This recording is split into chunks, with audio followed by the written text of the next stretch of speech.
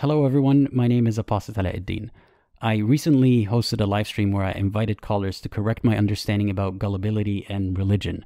The premise was not that believers are gullible, but that a gullible person has an advantage over a skeptic if the end goal is blind faith and belief. I elaborated on that a lot more in the live stream. The last caller was Muhammad. He had been on debates on YouTube before, but I was not aware of that when he joined. And he had a hard time sticking to the topic of the stream, but it was a civil conversation nonetheless. Now, I'm not going to pick it apart, I'll just let you watch it, but I have some thoughts that I'd like to share at the end in order to not interfere with your viewing experience. So without further ado, enjoy. Hey, how's it going? Good, yourself? I am good, thanks, and thanks for waiting for this long. It's not a problem. Patience is good, right? You show a lot of patience. Yeah. So you've been here for a while. You've heard the premise. So you can first start by telling me how you came across the channel, what motivated you to join, and then what you think about all of this. Would you be okay if we discuss that at the end of my call rather than the beginning? Would you? Sure. Would you be okay if we do it a little different? Sure. Okay. Yeah. So let's just jump into the topic, and I promise you, there's a reason why I want to talk about how I found the channel. So, but I think it's better at the end rather than the start. So, like you're talking about that God favors the gullible. I saw how you're trying to explain what the gullible is. Emma did make, like the previous caller did make a really good point, that you could see that children are naturally gullible because us as human beings, we tend to not like expect people to deceive us or to lie to us. Even as a young child, everything is just handed to us on a platter and it's supposed to be the truth. And as people are being deceived, at that point, people start to put little brick walls around themselves to block away this negative energy and this negative lies that they've been deceived before, because people don't like the feeling of being lied to. They don't like the feeling of being deceived. So that's why, like, you tend to see the people who didn't go through like the act of deception themselves, nor accepting a lot of deceptions, tend to be is what you call gullible, but in reality, it's innocent. So there's some people as well with an innocent heart, right, that do like wrong things, and they might go down the wrong path as they grow up. But then they go back to understanding that their heart doesn't represent that cold mentality because they themselves don't accept that hard to them, like hurt about themselves. Now, one further point, like I think you're confusing maybe gullibility with humble and humility. So you gave the example of those WhatsApp people, right? So the WhatsApp people is they're not educated. They're ignorant to the facts that you're talking about, but they accept it as laws just because that's what they saw their parents do, right? And that's how life sometimes is. That's what my parents said. I can't say no because then I look like there's something wrong with me. Like, you know, in Arabic, it's like there's something that's wrong with me. And so the person that actually is a strong believer, that is willing to have some skepticism on what is being given to them, because to them it's about the ultimate truth rather than the indoctrination or following tradition. So God in the Quran says that the people who are very close to God, God has given them wisdom and knowledge. So the knowledge, you have knowledge. A lot of people have knowledge, but you're obviously knowledgeable. But I feel like you lack the wisdom. Wherein, how do I apply this knowledge, or which part of the? And I don't mean this as an insult, but like I don't like where do I apply the knowledge? In what settings do I apply the knowledge? And which mentality or verses does that fit in the situation that I'm looking at? I'll give you an example. So something bad happens, something evil happens. You could say, oh, that's God, right? Because God is in control of everything. Therefore, God allowed it, or this is God's direct action. But the wisdom says that, you know what? No, God said that the results of a certain action is X. But if you took that action, then you got the result that God already programmed. But you yourself is the one who made that decision.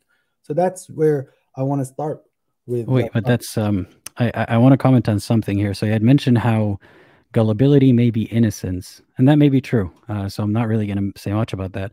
But also, you said it might be humility, and I don't exactly agree with that, because someone can be very gullible, yet very stubborn and arrogant, and not, you know, there's no humbleness there. So I don't think humility and gullibility are the same thing. Okay, so question, what's the difference between gullibility and naivety? So if someone's naive, but it doesn't necessarily mean he's gullible. So yes, he's stubborn about his parts, but he's very naive to certain topics because of lack of understanding, right? So, yeah, naive would be lack of experience. Gullible would be easy to sway or easy to convince or deceive. So what's the difference? Because What's the if you're difference? naive, you're easily swayed. Someone could have a lot of experience and still be not learn from that or not have the retention of learning from that pattern and still be easily swayed. Like there are people, for example, who are, this is a form of gullibility. Someone can be very prone to get rich quick schemes or gambling or something, because every time they think, no, this is a different scheme, this is my chance to get rich, they're very gullible, even though maybe even naive, but they've had the experience. They just don't build on it. And then it just becomes gullibility. So I'm not sure exactly what the distinction is in every example, but are you using the distinction to make a claim about something? Right. So for me, when I'm saying humility is the fact that if something I'm skeptical about, even if it comes to religion, if there's a topic that I understand, like I have enough humility to accept the fact that maybe this topic I will not grasp, or this topic I cannot understand at this certain time. It doesn't mean that I would push it away as if it's either incorrect or inconclusive. It's just due to my own personal limitation. That's what I chalk up as humility, right? So now, how is that touch with humbleness?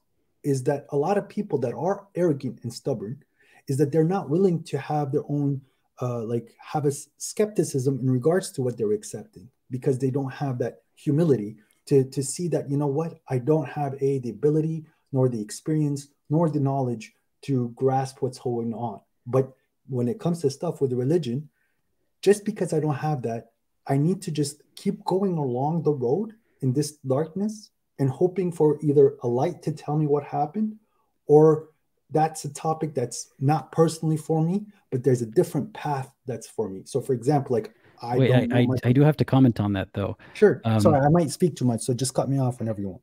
That's all right. I feel like what you're trying to imply here is that humility is giving an infinite amount of benefit of the doubt to any claims that are Islamic or religious, and arrogance is saying, I've tried to think about this. I've asked people who thought about this. It's not just me coming from my experiences and thinking I can't understand it, therefore it's wrong. But based on all the things that are pointing to it, I don't see a way that anyone from all the explanations can make sense of it, aside from falling back on cutting an infinite amount of slack and saying God knows how to make the paradox make sense. So I don't agree with the characterization that it's humble as long as you don't challenge the obviously problematic belief, problematic in the sense that it doesn't add up. And it's arrogant to say, I've reached the conclusion that this doesn't add up because it doesn't add up. But arrogance works in both ways. So arrogance, you're correct. You're talking about one side of arrogance, but there's the other side of arrogance where I know it doesn't add up. I know there is a flaw in the thinking. I could see the flaw, but I'm going to act like it doesn't exist, or I'm going to kind of like talk it away. So obviously when you're believing something, the core principles of what you're believing, the actual core understanding of the religion, it needs to make sense to you.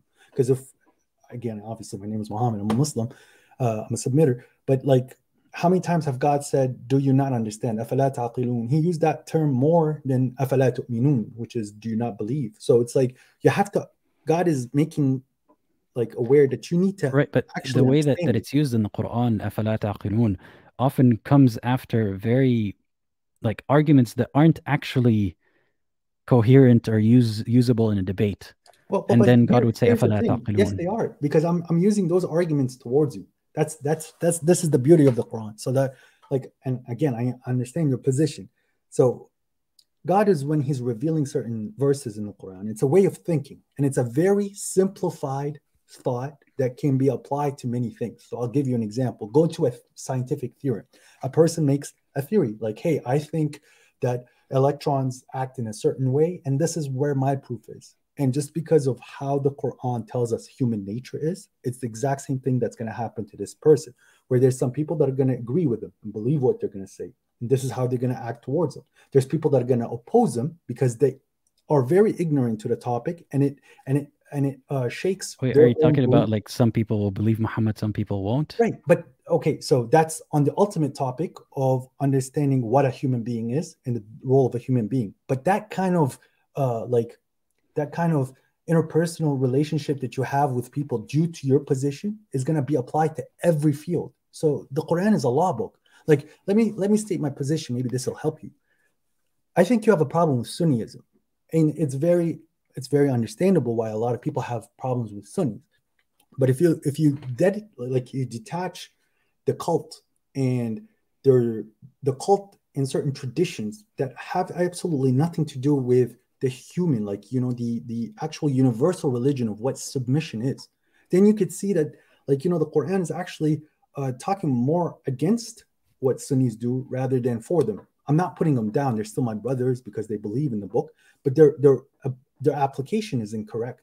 And I could prove that just because of the human history. You got the Jews that Jews that started to add we're getting a little bit off topic Christians here, and though. yada, yada, yada. So Well, it's the same thing with the Muslims. They added certain I have to things, bring us back. I do agree with you. Like, I see a lot of problems with Sunni Islam, but I see a lot of problems with the Quran and Islam in general that are beyond Sunni Islam. But I focus on Sunni Islam because that's the one that I know, that's the majority. And that's the one that's most popular. Correct. That's the one that the most amount of people who relate to what I'm saying can understand me. Because that's all they knew. Because that's the whole problem with why you believe people are gullible. Because people don't look. You took the actual brain power and the time to think about what you were being told. There might have been certain events that blocked you from either accepting certain harsh truth or maybe just things that you couldn't connect. That's who you are. But most of the here's something that I want to ask you then. Like, before bringing it back to the topic here of gullibility, do you think that someone can hear the arguments for Islam, read the Quran, do all the things that they're supposed to do to be a believer, and arrive at the conclusion that this stuff doesn't add up? Okay, so I believe that based on the person's already input. So let me put it this example. God said that if you put these ingredients in a pot, you're going to get apple pie, right? You can't put different ingredients and expect apple pie, right? So God's will is that you need to put these ingredients to have your apple pie. Now, if someone already started putting ingredients inside their input, the choices that they were making is stuff that would take them away from understanding the ultimate truth, then at that point they already made that recipe and they already started taking that tread into disbelief, into just denying that. So, to clarify, you're saying that something got in the mix, and in simpler terms, no, someone cannot have all the correct ingredients and not believe in Islam.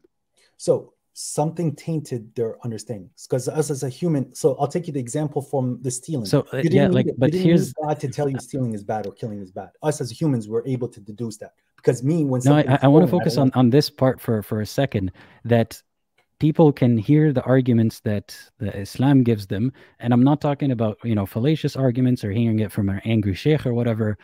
Getting all the arguments as pure, as good, as legible as you can make them, and they are not convinced. There has to be some impurity there. It's not because they're just not convinced.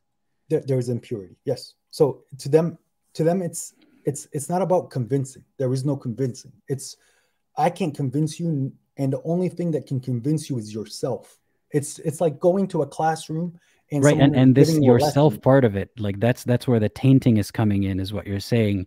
So do you take that approach to anything else in life, where if they don't agree with you, it's because there's a problem with them and not because of your position? Well, okay, so if the person didn't agree with me and he gave me certain evidences where I felt like I need to go and search, right? At that point, I give them the benefit of the doubt that I didn't provide the best example, nor did I provide the best explanation to what they might be going through. But if I felt like I did a sufficient job, and where the person was just, that it's just beyond their current ability at that time to, nor is it part of their interest, maybe they're not interested in that topic, then at that point I did my part. And it's for them not to understand it. It's like, it's like the class clown in your school. Yes, he has the ability to understand the material. he can sit there and try to like think about it. But if you don't think about it, then you're not going to understand it. But you have the tools to do so. And it's a very poor example to use, to be honest, like because I know you didn't intend it to be that way, but you're still kind of not getting the point here. So you think that anyone who disagrees with your conclusion, they're doing something wrong. There's some impurity there. It cannot be that they've actually assessed it and they're not convinced. That's not a possibility. No. Yeah, yes, they assessed it. They not being convinced is they made a wrong choice. They made a wrong decision. So they assess the information, their style of assessing, their way, the logic, the processing. However, they've been taking that information. There's a flaw there. Do you think they could honestly arrive at the wrong conclusion in that assessment? Yes, they can arrive at the wrong conclusion, but that's just because due to who they are. Right, and due to who they are, exactly, do you think that makes it worthy of their fate in hell? Okay, so now here's the thing. When it comes to fate in hell, let me ask you a question. Let's just hypothetically, and I already saw how you answered the question. You put it back on God that it was, but if you die and then you see the hell in front of you, do you witness upon yourself that you made these decisions actively, that you know what, you could be wrong, but you chose to go on to the fact that you're more likely right than wrong when it came to the Quran and it came to the other books of God or the existence of God. Let's just talk about existence of God rather than the Quran. Does that make sense? No, we have to be specific here. It's not just about the existence of God. It's about the Islamic narrative. Well, actually, the Islamic narrative is very simple. It's you have to believe in God, and you have to believe that you're going to be responsible for every action that you did. So if your actions... No, it's more than that. There's 5 pillars. If you want that's Sunnism. And here's a point. So it's like someone who's never been introduced to the Quran, nor did he like understand... We're not talking about someone who's never been introduced, because I'm kind of tired of that example of someone who's never heard of Islam. No, I'm saying someone could assess all the arguments that are put forth for Allah's existence, not proofs, but arguments, and not be convinced of it. And you think that that's because of a mistake they made, or who they are, as you put it. Yes. Do you think that then makes them a person who is worthy of God's wrath? Well, that person himself is deluded. Yeah. Well, he's oppressive. He oppressed the biggest thing. God is not waiting for you to believe in it. But you gave an example. He kind of is, like, based on the religious narrative. No, because of who you are. So let me put it this way. So God is like free of you, but you yourself, if you have a child, right?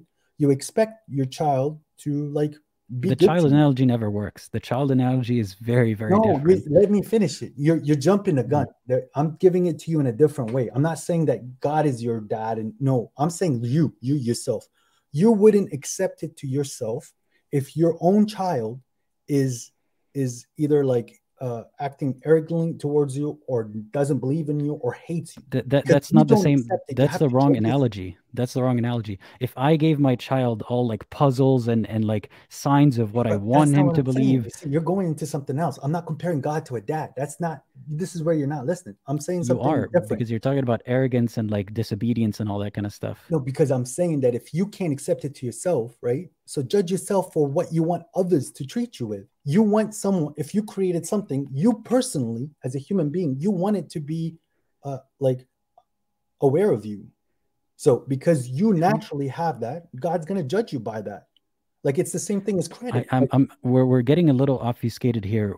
Going back to, again, someone who isn't convinced by these arguments for Allah, you're saying that that's because of who if they assessed everything honestly, that's because of who they are. Yeah. So what is it that quality about who they are that makes them not believe this evidence that is put, or arguments that are put forth? Like, is it not possible that someone could disagree with you from an honest position, not because of who they are? Well, like you even disagreeing from an honest position, it's because of who you are. It's your logic, your way of processing information and coming to conclusions, right? Right. And is that way worth torturing over? What's that? Is that who I am? Is that person? Is that alone? Like, I'm not talking about good deeds, bad deeds. That part of it, that disbelief part of it, because of not being convinced, because of who I am, as you put it, does that make the person worthy of torture? Again, it's the worthy of torture part that's not something up for me to say if it's worth or not. But if you do end up going to hell, you're gonna have enough evidence and proof presented to you of things that happen into your life where you yourself say, I'm worthy of hell. God isn't oppressive or unjust. So it's like, let me put it this way. You woke up at 7 o'clock because of your alarm clock, right? If you like said that I'm going to sleep extra 10 minutes and then you show up to work late for 10 minutes, right? You woke up at 7. You had enough time, you had everything, and then you just kind of like was lazy. It's the same thing. God gave you the exact enough information that you require for you to find a way, right? But so then you're saying anyone who's not convinced is lazy. No, I'm giving you an example on how like God is giving you the enough amount of information for you to get guided, but you actively choosing to confuse yourself. That's so. But here's what I'm saying here. Like, are you saying that someone like myself, for example, sees all the facts, yet rejects the truth of Islam, knowing that it is true? Okay, but you see, I don't think maybe God will not like. Let me, if I'm going to talk personally, and this is more on God than me, but like, let's just put the aside that okay, you were deluded on certain topics, you didn't have the ability, nor did you have like wholeheartedly didn't understand why certain things were, and you chose not to believe. But then it's your actions. Is there a choice there? What is there a choice choosing not to believe? Or yes, 100%. You have a choice. You have 100%. So if someone's not convinced, they're choosing to disbelieve in you rather than they're not convinced. Okay, but you not being convinced is the choice. So there's other people that are being convinced, and the style of convincing isn't faith. But that's not an active choice. Like if you give me an argument and it's not convincing to me, I'm not choosing to disbelieve you despite your argument being convincing. But it's not a convincing argument. Here's the thing. So I myself, I'm a very devout believer, and I'm a very strong believer, I hope, right? But I can today stop believing. I can make that active choice of, you know what, like whether he exists or doesn't exist, I'm going to take this path. And I know this path is wrong, but I can act. You can act as if he doesn't, but can you believe that he doesn't? It's impossible for me not to believe that he doesn't. I have enough proof that he does. Right. And someone could see it the other way around, that I don't have enough proof to believe that he does. Correct. It's impossible for me to believe that he does. And at that point, now, the thing that will separate us, that is death. That's the only way we can settle this argument. I am with you that in a sense that due to there is this difference, and we can't really reconcile this difference, we still have to live in peace, because that's our natural inclination as human beings. We don't like stealing, we don't like killing, we don't like yada, yada, yada. So we should find as much peaceful common ground as humanity, as humans, and live there. Because whatever the religion is preaching, not on the state affair of things, but just on a personal level, there isn't someone who's either secular, religious, or non-religious can argue against it. Okay, don't steal, don't kill, be nice to your neighbor. So the human values of religion is applicable to everyone. And that's the only way you get forward in life. Nobody wants to deal with a liar. Nobody wants to deal with a cheat. Nobody wants to like you yourself have the traits of so I'm going to say it. Like religion. Christians say that too. Yeah, you have those. You're traits. Acting Christ-like. This is why people get attracted. I mean, what's the term? Like it's like people get attracted to you, or like they levitate towards you and talk to you because you're a polite. But don't you see that it could be the other way around? That if someone, like say Muhammad was a very well-mannered person, and or a preacher, let's just use a preacher, is a very well-mannered person and people like him, then they're likely to believe what he's saying. It's not that because it's his Muslimness or adherence to Islam that makes him a good person that people like him. It's like Christians also say the same thing. They would tell me you embody, like you have very Christ-like values. There's a Christian in you somewhere. But that's just projecting what you think is a good person, what a good Christian looks like, what a good Muslim looks like. No. You can't say that I'm projecting it, because you yourself is living it. So in your own personal idea of what a good person is how you're acting and handling yourself. So no, but we're selecting specific things in Islam that I agree with, that I behave as if, like, don't kill, don't steal, be honest, that kind of stuff. Right. That's different than there are a lot of things that morally don't see eye to eye with Islam. with. The only morals that you don't have eye to eye is understanding why God did certain things. That's where I see our differences is. And yes, you have certain issues with there's more to it, but with questionable hadith. I know that you have your doubts there, but when it comes to the Quran, specifically the Quran, your core issue is you're thinking God is oppressive. You're thinking that God hasn't given the proper chance to everyone else. But like, and God is not making a solid, coherent argument for himself. And God should be like, why is this about? I think I put a lot more weight on convincing, and that I believe people can be honest and convinced of something else, even though you give them all the correct information, and that doesn't make them a bad person. But there's no room for that in Islam. There is. There's no room in Sunnism. In Islam, there is that room. There is that room where, like God is judging you for literally who you are. There isn't like one standard, or how can I say, there isn't a single standard that everyone's going to get compared to. No, it's your personal. Well, the one criteria is belief, aside from everything else. Right, but that's the biggest oppression at that point, self-oppression. And the fact that, but here's the thing, just calling it like self-oppression that deserves punishment doesn't absolve it from it not really making sense that someone would be punished for not being convinced by bad arguments. You're not being convinced that the fact that maybe the Islam way of life isn't... No, not maybe. Because if we want to say maybe, then maybe Christianity, maybe Islam, maybe whoever else comes up with a theory about how things came to be. But is there something very convincing about Islam? Very, very convincing that I can't not see. The fact that you're denying a higher power. Islam existed before, like submission and the understanding of submission existed before Prophet Muhammad.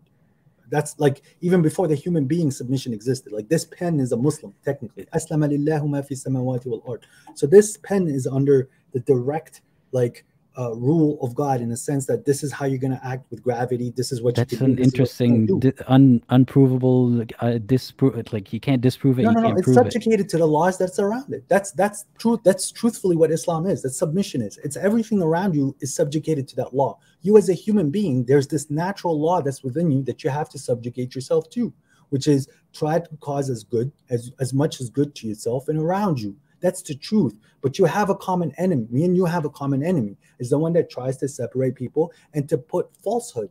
As you said, people are gullible. People like us as human beings. Not exactly what I had said about like people are gullible. I'm saying a gullible person in a religious environment is, by the system that Allah had put in place, is more likely to go to heaven than a gullible person in a non-Muslim environment, or than a skeptical person in a Muslim environment. Not everybody that believes in God in the last day, and not everyone that says is a Muslim is ending up in heaven.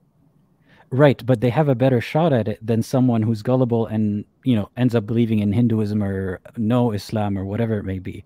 There's a lot of like they're being rewarded for their gullibility. There's a lot of Christians and Jews and Sikhs and monotheistic people that are going to heaven in nowadays. Or whatever other, not just the Abrahamic religions. Right. They're gullible, they're swayed by whatever, is around them. And they may believe it very strongly, but they got into it because they're gullible, just like someone got into it possibly because they're gullible in Islam. So the gullible person, depending on the chance of where he was born, either his gullibility would lead him to heaven or lead him to hell. I don't agree with you there, because if someone who, how can I say this? Like, if you are a truthfully good person and you want truthfully good for the world, I think you will be judged for that. And in your route, right, God will give you the support and what you need to find a way to land you so that you can live forever, to keep spreading that good that you're doing. So it's innately, there's something inside you that's blocking you. Whether if someone dies not a Muslim, right, and not someone who's never heard of Islam and all that, someone came across Islam in many ways and all that, but dies not a Muslim, did God not give them these clues along the way, or like what's their judgment here? They did get clues along the way, and I need to understand what you meant by Muslim. So does he believe in God or not? Or does he have to adhere to following Prophet Muhammad, like that form of Islam? Because that's just one form of Islam and currently the best form of Islam. But as I said, Islam existed before. So the most generic form of Islam that you think would qualify them to maybe go to heaven and maybe avoid hell. Okay, so we can talk about how Abraham went into Islam, or submission is like God said to him, submit. Like, here's the proof that I exist. And Abraham said, I submit to the Lord of the world. Right. He actually showed him, according to the stories, actually did miracles to show him proof. But we're No, supposed to believe. no, that's not true. Abraham did it from logic. So Abraham logically deduced that God exists and that he cannot see God, because he's seen the star and he said, that's my Lord. And then the star disappeared and he said, I don't like, my Lord cannot disappear. It doesn't make sense. My God shouldn't be leaving me. And then he's seen the moon and he said, okay, so that's my moon. That's my God. Like it's brighter. And then that disappeared. And then he goes, the sun is God because it's bigger. And then it disappeared. And then he realized none of that proves Allah. Like, all of this is pointing to things that aren't God. Right. But that's the whole process that you understand from Abraham is he's talking about dominance. So for him, he went through the scale of what's more dominant in his view, on what he's taking as data. And then he realized that there's something. Ibrahim didn't even understand that, like, based on this story, he doesn't seem to understand what a star is, what the sun is, that the sun is just a closer star than the faraway stars. It's a very simplistic view of looking at what's big. You know, that's the idea of dominance. Yes. This is not really about, but size is not like, it's a very simplistic way of looking at it. Like, bigger must be God, bigger must be God. But none of this actually coherently points to, this proves that Islam is true.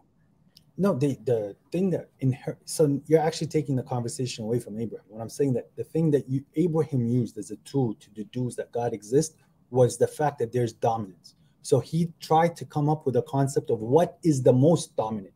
What kind of idea can I come up with that is the sun and the moon don't have dominance over stars. That's a bad idea. The dominance is in size here. That's all it is. It's dominance in size. They don't even have dominance in size.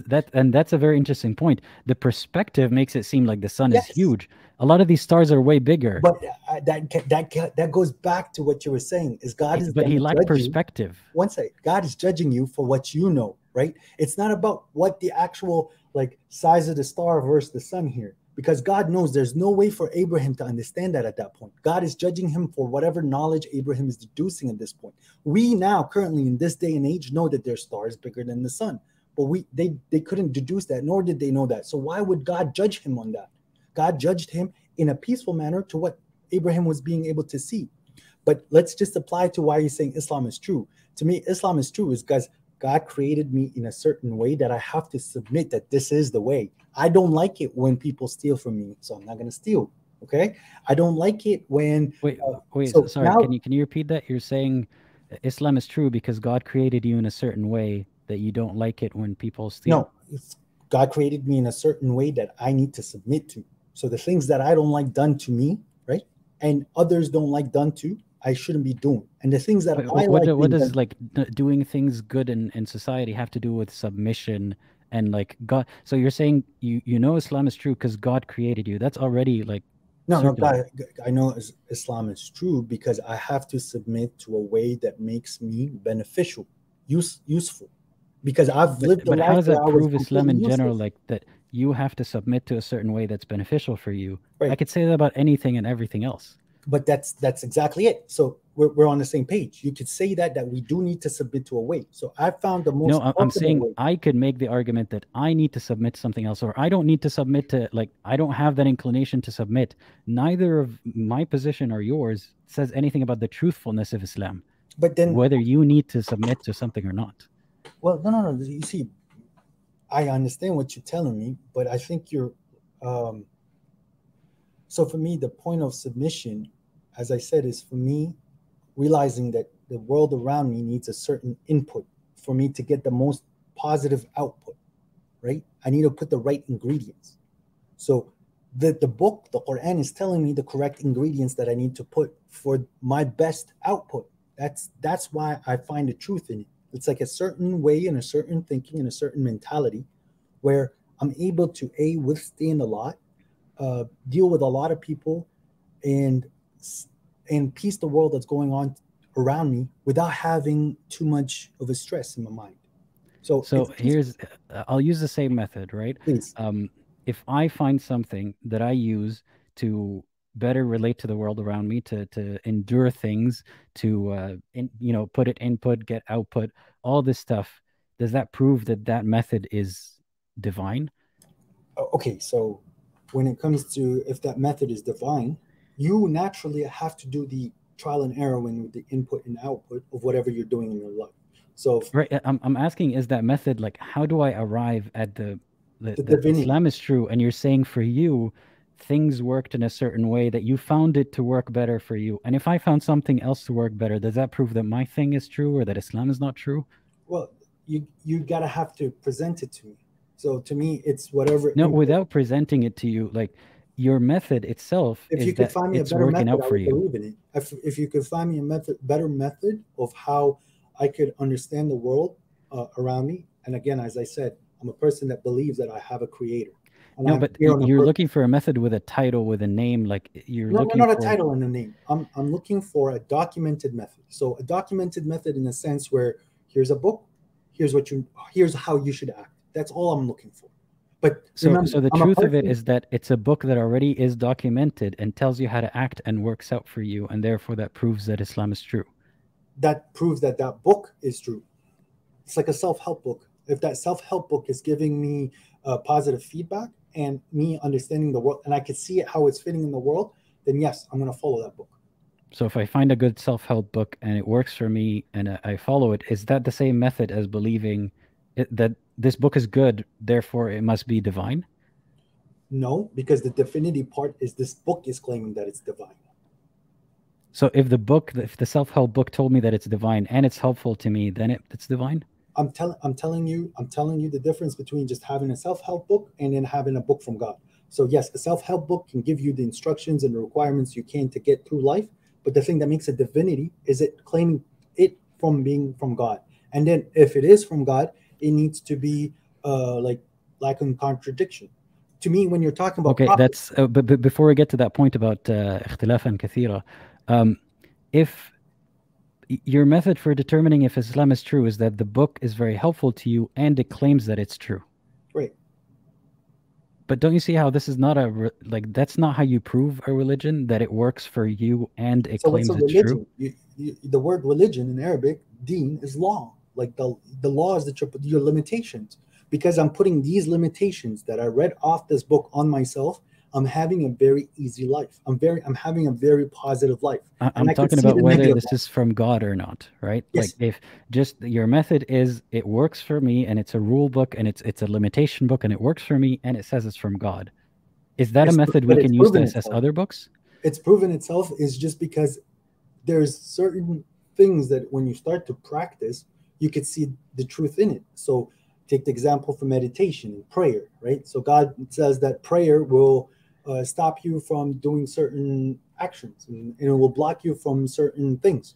And it's very true. People that are not even religious, right, that do pray and meditate, they find themselves having a little bit more control, self-control. Okay, so let's focus on that point then. Then I'm trying to formulate this, like why Islam is true.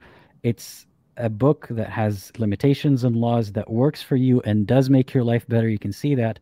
And it points to things like meditation that makes your life better. And the divine part is that it says it's divine. But it's not just saying I'm divine, it's explaining its divinity. So it's Yeah, giving so you we're still not arriving at the proof that it's divine. no, no, I'm telling you. So it's proving its divinity in a sense on how it explains God to you. So us as people living in the 21st century, our understanding of infinity and our understanding of the universe is much bigger. And that still fits on how an infinite being is being displayed in the Quran. There That's are many ways I can point that it doesn't fit, but every time I would point that it doesn't fit, you would say, no, it does because so and so. no, Is there I'm a gonna way that say we can your like get lack of our opinions understanding. out of it and like see that it proves Islam? But like I don't think it's in my position nor anyone's position to prove it to you. You're either proved by it or like you either find the proof or you don't. That's not on me. That's definitely not on me. That's But something that's what I'm totally saying. me If you claim that it's self-evident and it's like it's there and you have to look for it, what am I looking for? Like it has to be more clear cut than that. We can't just say it's a journey and like you figure it out. It's not a journey. It's very binary, actually. Like to me, the Quran is very binary with a scale in the So middle. what is the binary proof then?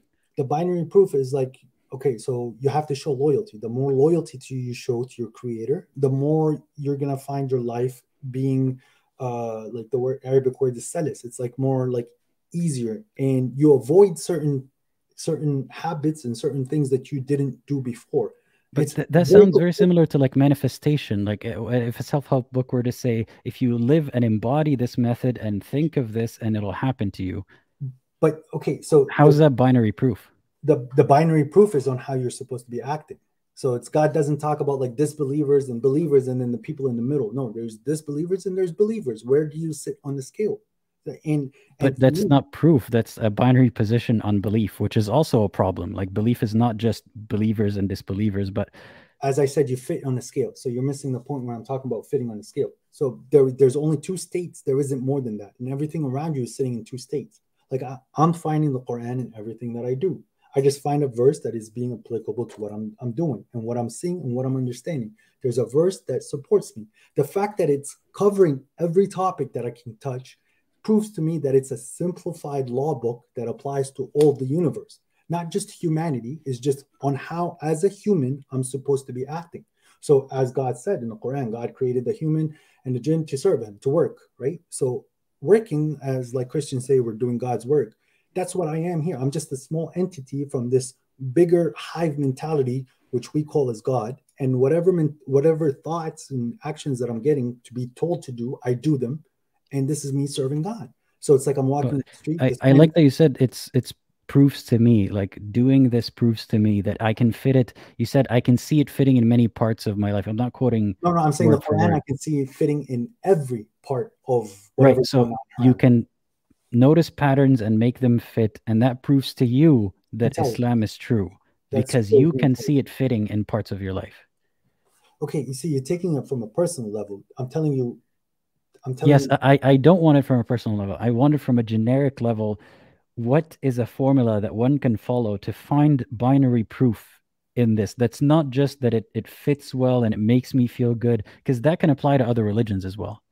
Right, and it should, but the more proof or the more pieces you feel, or more pieces you see fit in the world makes it better than what came before or what's around it.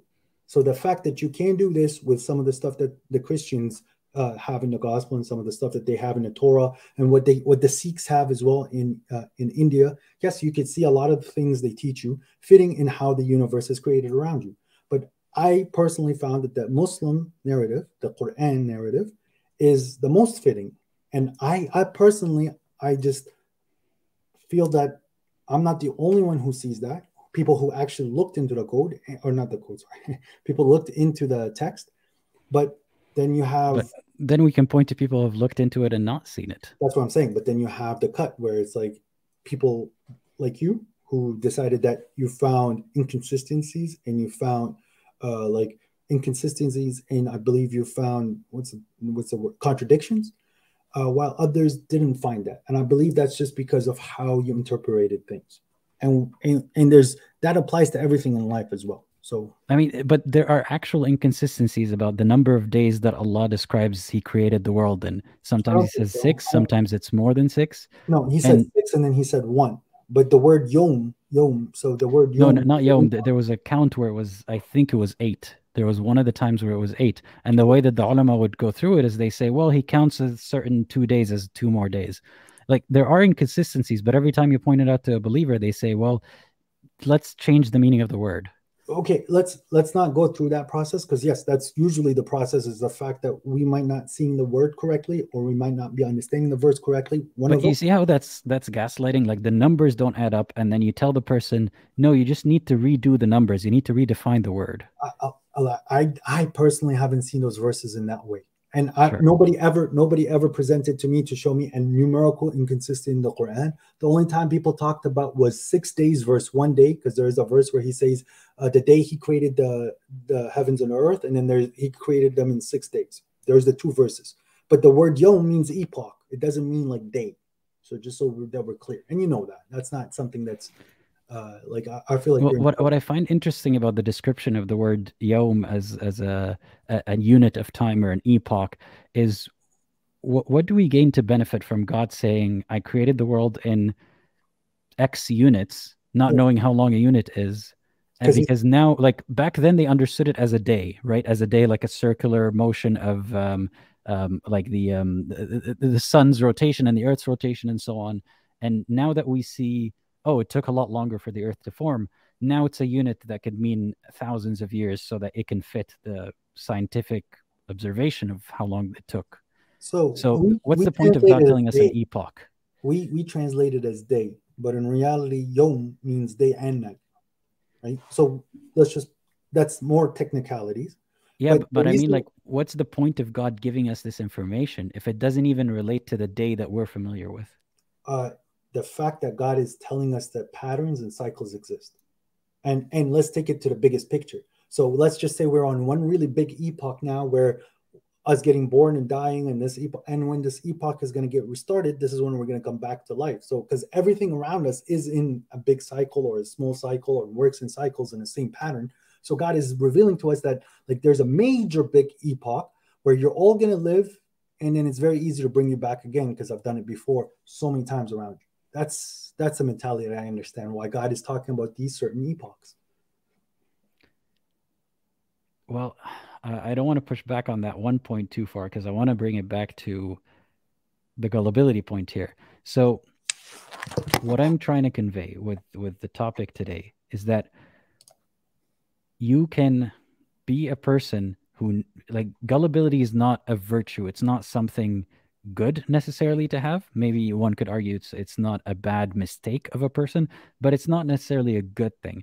And because of gullibility, you may be led easily into religion in a way that a skeptical person would have a lot more resistance and maybe not believe, because the way that you described why Islam is true, you know, the way that it personally affects you, the way that it claims to be divine, I wouldn't apply this standard of proof to anything aside from religion and think that they have a point. So why is it that I'm supposed to have blind faith here, and that a person with blind faith or gullibility or both would be rewarded, but skepticism makes you run into obstacles? Skepticism is doubt. Skepticism, if that sense of doubt can cause you problems. So at what point, even as a believer, at what point am I content that I have enough knowledge now to live my life without having to pursue anything more? At what point am I content and satisfied with what I know? So there's that issue there, which is, it's more of an ethical and you know, it's like a personal issue to people, right? But also at the same time, sorry, I had another point on that, and so no, but even when it comes to science, to me, I go back to the same religion thing. So it's like when I'm like, God is truth. God is the truth. So if I drop the pen and it falls, and I repeat that 100 times, that's God's words. God said that if a pen is at this height and it falls, gravity is 9.8 meters squared in the 6 days that God created that. He mentioned that. And me discovering that is... He didn't mention that. We discovered that. Yes, but that's what God put in his creation. God talked. God didn't, like, when he's creating, he taught. He mentioned everything that we're going to understand. So it's but like, these are all claims that God said and did those things. But that's how a programmer works, or a God or creator or a logician. But that's still a claim. Like, we're still saying claims on claims on claims that God did this, God did that. Like, you can't point to it as a sign and that, you know, say that gravity or like that this is repeatable is a sign of God because you claim that God did this. No, I'm saying that this is truth. And for me, any truth, I'm going back to answering your question. So because I could see that gravity is something that's repeatable and therefore there's truth within it, I'm saying that this truth came from God, and therefore my understanding of how the Quran works and how Islam is true is being applied to everything around me. Any truth that is being presented to me is that person or that book is being a medium from God. It doesn't necessarily have to be just the Quran. So any stimulus, any observation of anything, of truth, including the repeatability of gravity, is proof of God. To me, yes, that's proof that it came. So breathing is proof of God. That it came from God. So the system. How does it prove that it came from God? Well, to me, because I think I keep saying to me, you just have to go through the first stepping block, which I think that's not something that you're going to take in a sense where understanding that there is a creator, that there is a programmer, that there is a logician. So to me, the God that created me is the God that created you. He's the one who's feeding me and feeding you and feeding everyone else. So yeah, I'm not going to take that step because nothing has shown that step is a reasonable one to take. But let's say I'm with you that there is a singular creator, right? How do we get from there to Islam? Well, to me, if there is again, I'm sorry, I keep saying to me, but the No, next it's logical good because it highlights that you're looking at it from your point of view, which is yeah, important. and I think about it a lot, right? So these are topics, but you. So if someone is coming to you with an open heart and completely honest, it's very difficult to say this other than saying like you find the answers as soon as you wholeheartedly believe that he exists. It's like imagine, you have a wall next to you, right? Let's say I'm behind that wall. You can believe that I'm behind that wall and you can sense that I'm behind that wall, right? Okay. And that's how I believe how it is with God, that he's there. I just cannot fathom. I can't see it. He's just behind this ceiling, which we're calling a sky. And I truly believe that he's there. And because I have that belief, I am being, I do like certain times get thoughts that, that are very helpful that I couldn't have had them on my own. I can understand the situation that happened in front of me that maybe I would change what I was saying to a person or whatever action that I'm doing now. And I just believe it's all coming from God. Like even you sitting in front of me, that was by the permission of God, and it's all happening for me to act in a certain way. So it's like I have my free will, and God is being that tolerance and support. And this is why I believe God is very merciful and forgiving, because like as I said, I believe he's very binary, but he has that tolerance level where he's helping me. I'm struggling to understand that still, that you're saying it's as if he's behind a wall and you know that he's there. Yeah.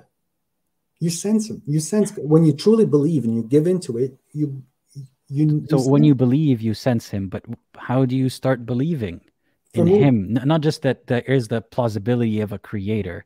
Specifically, how do you believe in him? But that's it. Like you see, you're to you. I don't need that much evidence nor that proof that a creator exists. I don't. For some reason, that's not a mental block for me, which it is for you. So I can't have that. I try very hard to understand an atheist perspective on where is that issue on that there is no creator. Okay, for me, everything else has been created. You need I think that's not the main issue, at least not for me. It's not the assertion that there is no creator. It's the assertion that we know things about that creator very confidently because we feel them. Right. So is there a way to determine, and like the method that you use to know that Allah exists, can you use that method for anything else in life or just religion? In regards to faith or in regards to how I act? So I use the same method with science and I use the same method with history. But science and history are different. You can actually look up books. Like at some point, you have to trust that someone was honest while writing it down. But it's not the same as I feel that this paper is scientifically accurate. But you said it. So somebody was being honest when they wrote it down. So when I'm reading a certain history book, you can. But like, wait, science and history are different. So if you want to take history, why is science and history different? Science is repeatable. History is not repeatable in that same way. But science is the exploration of truth, and history is the exploration of truth as well. So nobody's going to learn a topic or take knowledge if it's falsehood. People who are honest are trying to put the truth down. So it doesn't matter. This is getting a little obfuscated here. Like history. So I don't have faith in science the way that you have faith in God. I have faith that I have to believe at some point that someone else is doing their job in verifying these things, but the method that they use is not the same as your method of verifying. Well, so that's not the same kind of faith. Okay, so now take it a step backwards, where you said that people have to do their jobs and you're relying that people are doing their jobs, therefore everything is running properly. For me, I have faith that God programmed the world in a certain way that if people don't do their job, this is the result. If people do their job, this is the result. So, but at no point in your process is there any actual revision or experiments or evidence? Yes, there is. Yes, there is. Because if I start being rude to you, right? This is from a human point of view. If I start being very rude to you and I start like cursing at you and shouting at you, the conversation ends. And I could repeat that 100 times. I can go to everybody and just be that has no bearing on whether God exists or not. It has bearing on whatever I'm being told is the truth. I'm being told don't do that. It still doesn't. Yes, it does. It does 100%. How is it not? Me not being tolerant to rudeness doesn't have anything to do with the truth. You see, now I give you an example, and then you simplify that the whole belief is on this single example. But there's multiple examples in the book that as a summary, right? And as a summation gives that whole proof. So just summarizing it to one example is not fair on your end. It's not just how you act, it's how you act, it's how you think, it's how you handle situations, it's how you're viewing the world, and it's your faith in the hereafter. The hereafter is the most important for a human. Us as Your humans, faith proves your faith? sorry, what was that? You're saying, and your faith in the hereafter and all that, like, all that proves religion? To me, yeah, because like I see a lot of humans, and a lot me myself, we're susceptible to like not doing our part. We're susceptible to like, even as despite as how hard we want to say that we try not to hurt each other, sometimes we're arrogant or ignorant to the fact that we just do it, and sometimes knowingly we do it, right? So to me, understanding and reminding myself constantly that there's a day of judgment, I'm always reviewing my actions as much as I can. So even coming onto your show and sitting, like there's things that's like, you know what, like maybe he's taking too long, I'll quit. But then this is when I start to review my actions. Like, you know what, on a day of judgment, God told me to be patient, and it's not nice because I gave him my word. If I break my word, he's going to feel bad, and then I'm going to be in trouble for that. So it's not good for me to do this. So I'll stay and be patient, even if it's not something I want to do. So those, and then on the other flip side is that, you know what, like nobody's helping this neighbor. If I help him, I'm going to feel better about myself, and I should be helping him. It's not good that nobody's helping him. I'll go help him. And then on the day of judgment, I'm going to see, and I'm going to remember those feelings because it'll be written down in my book. I can relive this event that I was there for this person when I needed to. And well, I got to tell you, like, this way of thinking has gotten me in so much anxiety that I carry with me to this day, that I'm now trying to deconstruct that someone is, that someone's writing this down and I'm going to read it on the day of judgment and so on. It goes beyond me revising my own thoughts and actions. That feeling of someone looking over your shoulder all the time, it doesn't help. Like, there's a productive amount of looking over your own thoughts, but it gets to a point where it's just very anxiety inducing. That's the problem with Sunnism. They paint God as a cop. So, and they paint that. But it's the stuff that you just said as well. No, for me, I don't see it that way. For me, it's a motivation. It's, I want to do good. I want to have a good record. I want to have these good books. I'm not scared of, it's not, for me, it's like, hey, am I feeling like there? The only times I get scared is when I start like, like I get the idea, you know what? I shouldn't shout at the person, or like, that guy's pissing me off. I'm about to say something. And you say to your head, I say it, a witness to myself, it's not a good idea. And then I do it. And then later when I'm revising, when you're sleeping in your bed, it's like, you know what? I had the thought and I did it. I shouldn't have done it. I'm sorry, God. I didn't mean it that way. You gave me the inclination not to shout at the person. I should have been studied. Please, God, make me like, more patient when it comes to those times, and remind me the next time. So this is how I view my religion. It's not about like, hey, you like went into the bathroom with the wrong foot, you're going to hell. No, you said this to this person. It's not that whole like regurgitate, being a parrot and having a certain style and a culture. That's not what religion is. Religion is universal. Anywhere I go into the world, the way I'm acting as a human being should be accepted anywhere I go in the universe. Anywhere I go in the universe. So, and here's my proof, like that the world answers back to you. The world does answer back to you, because this submission, as I said, like me and this pen have submitted to the same creator. The creatures outside is the same thing. You'll see like even animals interact with you differently. The wind will interact with you differently. I know you're going to say it's perception, and you could say that it may be just because of how you're thinking, but you just feel like you're in place while a lot of people are out of place, and a lot of people are heedless to what the world is showing you. Like, well, let me ask you this then. Like, people say the same thing about Christianity, or sometimes without even a religion. There's like ways of thinking about life that people have arrived at, that be meditation, other stuff Aladdin, like that. Sorry, Allah Ismail, right? Like Aladdin. Aladdin's fine. Aladdin, fine. I'll just give you the nickname Allah. But yes, because they are doing parts that does get them closer to the truth, they will find parts of no, without even God. Like, someone could have a diet and a meditative philosophy and stuff, and they would say the same exact things about how it makes them feel. Does it say anything about the truthfulness of God? Yes, that actually proves that it's true. The fact that it is, even if God is not involved in the regime of actions and thoughts and stuff, it's the action. God is telling you to do this action. This is the result. So because we do this action, we're getting this result. And even though because someone else that doesn't believe in God is doing the same action, is getting that same result, therefore... No, or different actions. Like, there are ways that people relate to the world around them. Then they explain, they describe the euphoria, the way that they sense the wind, everything like you're saying, Right. in a way that, and their actions have nothing to do with God. It's not even following rituals of Islam or Christianity. So But if they're just praying, by doing they're something and meditating. making it feel you better, like is feeling better confirmation that it's divine? That's just one of the factors that help. Yes, and actually, even when you're feeling bad, and and usually this is when people's religion like works over, like how can I say, it gets stressed and it works overload, is in a bad situation. So when things aren't going the way you want it to go, how are you handling yourself? And this is where Islam shines. It's like, you know what, it's going to be a little bit stressful. It's best to keep a calm mind. It's best to keep calm in these situations. Whether you believe in God or not, that is the actual proper action. So it's like soldiers, for example, have that mentality. People who are in emergency situations have that mentality. But Islam also teaches you that. So like those little things that we find in all these disciplines on that makes a human a better human, and how they could serve God or serving God, making the world a better place.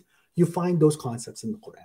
So that's the gist of why I love this religion and I follow it. I personally, I didn't have doubts in God's existence. I think this is where it's different between you and me. But I had a lot of doubts in what I was being told as a kid, because yes, I'm not a liar. I could see that they have a lot of inconsistency. A lot of things they're preaching is more so like like a sword on top of your head. If you don't do this, and the only way you're going to find religion is you listen to me and no one else. And if you don't listen to me, like you're in trouble, and don't listen to that guy because he doesn't That's know. still like, that's not just Sunni Islam. That's the all over. Quran.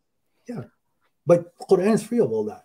That's what I read. It's not though. The Quran is full of these verses that just keep asserting. Don't you see how it rains and then the trees come out, and isn't that proof of Allah? Like, that's such a bad argument? Actually, that's not that argument is saying to you, the argument, the Quran isn't proving God. The Quran isn't talking about how God exists. That's something that's but that's why God says, أَفَلَا تَعْقِلُونَ أَفَلَا تَفْقَهُونَ well, أَفَلَا God is تُؤْمِنُونَ. saying that, hey, like I'm making the water come down on a barren land. Like imagine a planet, and we could see it now. Imagine a planet that's completely a rock. He could make, But it's not completely rock. That's like he was trying to impress them without, like, no, we no. understand that there's dormant seeds in that desert that the water is gonna make come to life. So what's the point of this? And God saying أَفَلَا تَعْقِلُونَ, or the author saying, do you not think, if it's not supposed to be proof of him? Look at the way that the Earth was created using the Big Bang Theory and the billion years. The Earth was completely barren. And the thing that brought the life and the green on Earth itself was storms. So God is literally, whatever that image is in the Quran is being proved by science, is that water had to come down on the surface that made the green. So he brought a barren Earth that was completely rock, that was just floating in space, alive. So he was So able. now it's symbolic, but before that it was talking about specifically when it rains, and then it was talking, don't you see, to the people. The point isn't that God exists. That's the given. The point is that he made something dead come to life. So you being dead coming alive is easy for God. That's the whole warning. The warning is like all your actions is you're going to be you're going to be looking at it. So as the whole warning is, everything you do in this life has a butterfly effect. Our conversation right now, you might think of it later. Maybe the people in the chat think of it. And it's just going to affect the world and how it is. And you want to make the best ripples you can in history. That's so you're saying these verses weren't supposed to be proving Allah. Then what is the point of does the Quran prove Allah? Well, the Quran is coming from the point of view where the person's listening already believe in God. So how do you believe in God without the Quran, and Allah specifically, not just the idea of a creator? Believe in Allah without the Quran, and then start. I can't answer the question because to me that's a given. How do you introduce that given to a non-believer?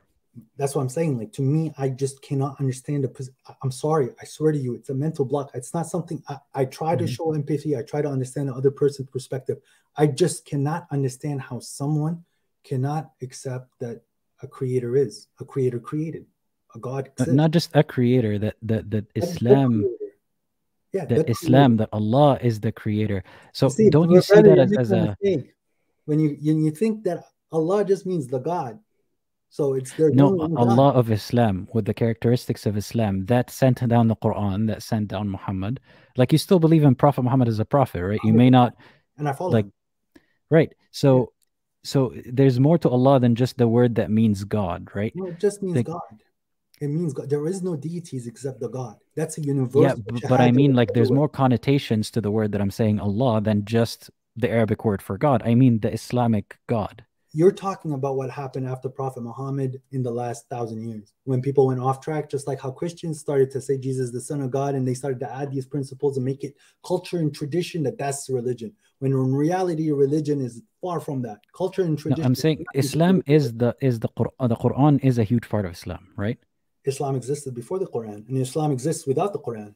How's that? Right, but the Quran is supposed to be, you're saying it doesn't serve as proof of Allah, so one has to That's a given. arrive at, what's that? That's a given. So it's a given. Islam, Allah's existence as the Islamic God is a given, Right. and the Quran is not proof of him because he already exists. It's just The his Quran, message. the Quran is like, you see, I'm talking about binaries. The Quran is the source code of how a human should think. Right, but so don't you see a problem with how to you it's so obvious and a given that Yes. Allah exists, but it can't be verbalized, or nobody can be convinced through words? Yes, well, I think the core problem is that you yourself understand that there is a chance of a higher power. You don't know what that means to you, but you could understand that there is a higher power. You could talk to a scientist and you say that, how did this world come in? And they say, like, And that's a speculation. I'm saying there's a chance it could be a higher power. I'm leaving the unknown as possibly a higher power to get closer to the religious position. But I'm saying, doesn't it worry you? Like, it worried me when I thought, wait a second, I can't really verbalize why Allah exists and Islam is true, aside from that it's a given. This puts a lot of people in jeopardy because no amount of me telling them how great Islam is to me or how it makes me feel will convince them.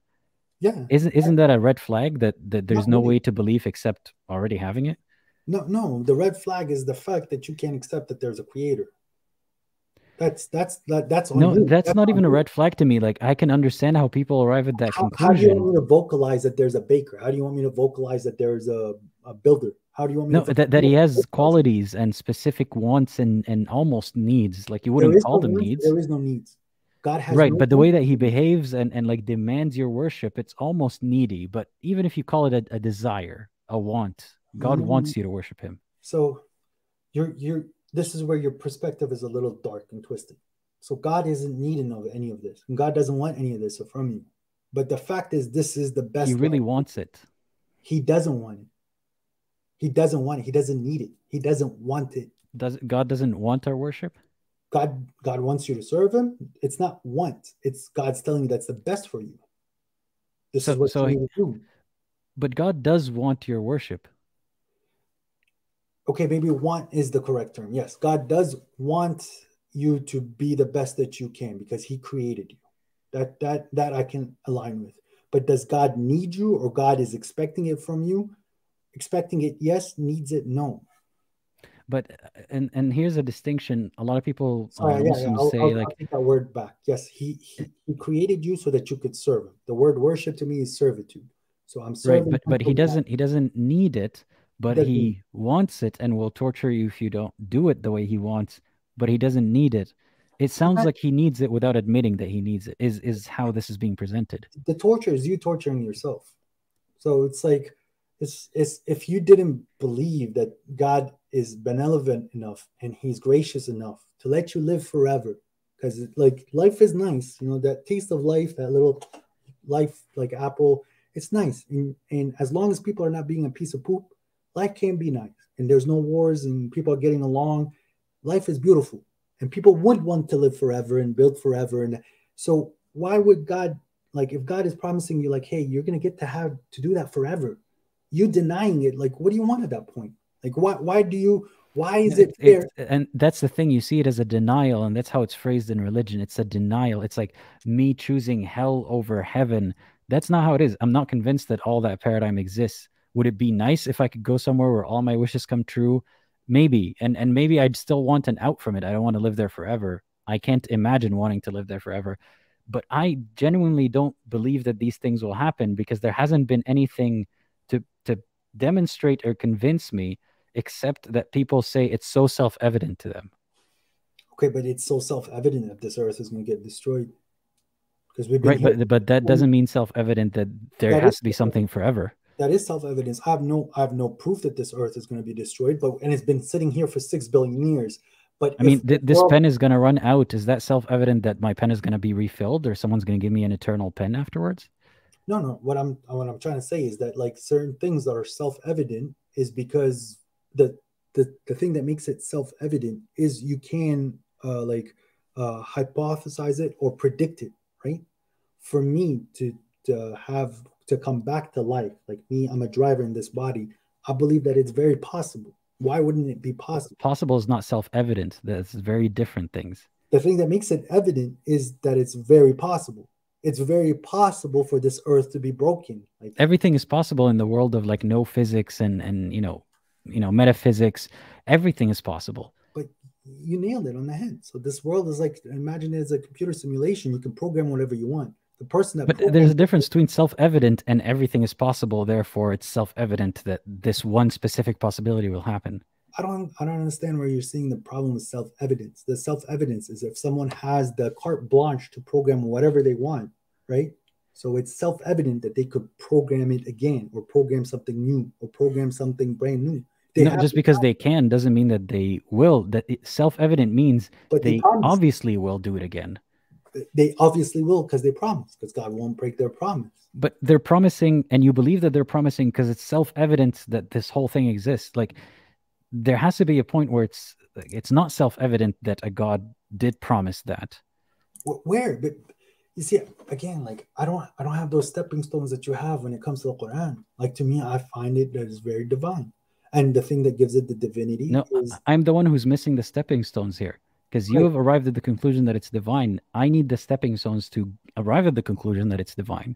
And it's not self-evident. I worked with it. Maybe because I had a different history than you. Maybe because you were such like a person who was adhering to their parents a lot and walked with the system as much as you can. So maybe they shielded you too much from life. And maybe if you had a different, like, maybe if you were, sorry for the world, maybe a word, but a little bit more rebellious or courageous, maybe you would have had the bad taste of life, in a sense where you did feel empty and depressed. And the thing that when you realize that, you may be on the wrong road. And wait, that's interesting. So for me to have found Islam self-evident, I would have. Yeah, I know. I'm not saying you're saying that's how my life is, but as a possibility, that could have made me more religious if I was more rebellious and then became depressed because of bad decisions and retreated to belief. Then you could have seen that there was a better way, the way that you found in the Quran. That was so in that case, it would be me retreating to the familiarity of belief over a new, unfamiliar, and not good life. Actually, and that's the way to retain belief, compared to me sitting through it and then realizing, wait, there's better without even believing. I guess the assumption was that, like, someone was a believer in the first place. I wasn't a believer in the first place. I was a believer in God, but I didn't know anything in regards to anything that was being talked about. I just knew the basics that they were told me. I grew up being like a believer and learning a lot more than the basics. So maybe that's why I had a lot longer to think about it, and I didn't go back to it with a point of like, I need saving from a bad situation. Right. I went through good and bad with Islam in my life. But you had your doubts, I think, from the get-go. Like, why would God do this? Why would God burn people? I don't think God, if he's and everybody struggles with this. It's just not you. So I'll be honest with you. It's like, God, you're extremely like benevolent, and you're very merciful. It's a very hard concept to grasp that people are going to hell forever. But then if you realize that those people that deny God and they deny the hereafter, it isn't that action that put them in hell. That's the start of whatever came after. It's just because it's not a denial, though. Like, I don't see anyone denying Allah. I see that people are saying it's self-evident, and other people are saying no, it's not. Yes, so it is a denial. How is it not denial? Because you reject it. You haven't demonstrated anything that shows that it is self-evident. So I'm not denying rejecting a truth. I am almost ignoring your claim because it's not self-evident. But at the same time, you yourself don't have any what's it called? You don't have any standards nor like a checklist on what you would need for it to be evident that God exists. And if God exists, what he wants from you. So that's what I'm saying. Like, you don't have like a criteria to be checked off. And when it comes to prophecy, if I were to make a list of criteria, would that make it more valid? Because the thing is, there's a difference between, like, it's valid that you could say, I didn't make that checklist of exactly how I want God to prove himself to me, but that is still, it doesn't invalidate that you're claiming it's self-evident and only pointing to it being self-evident, and the examples are all about how you feel about it. It's not about feeling. The self-evidence is that there's a creator. To me, that is self-evident. Like, beyond a creator, beyond a first cause, is Allah self-evident? Okay, so God is the creator. No, beyond just the idea that there needs to be a creator and a first cause for everything. Correct. Specifically, Allah with the Allah personality, with the Islam, is that self-evident? Okay, but because God, he is evident and there is a creator, there isn't a concept that isn't around me that he doesn't have a part in it. So, for example, kingship, right? So we have presidents, we have kings, we have like rulers. So if we have to look at them that way, I'm going to do the same thing to whoever created that concept, the ultimate king.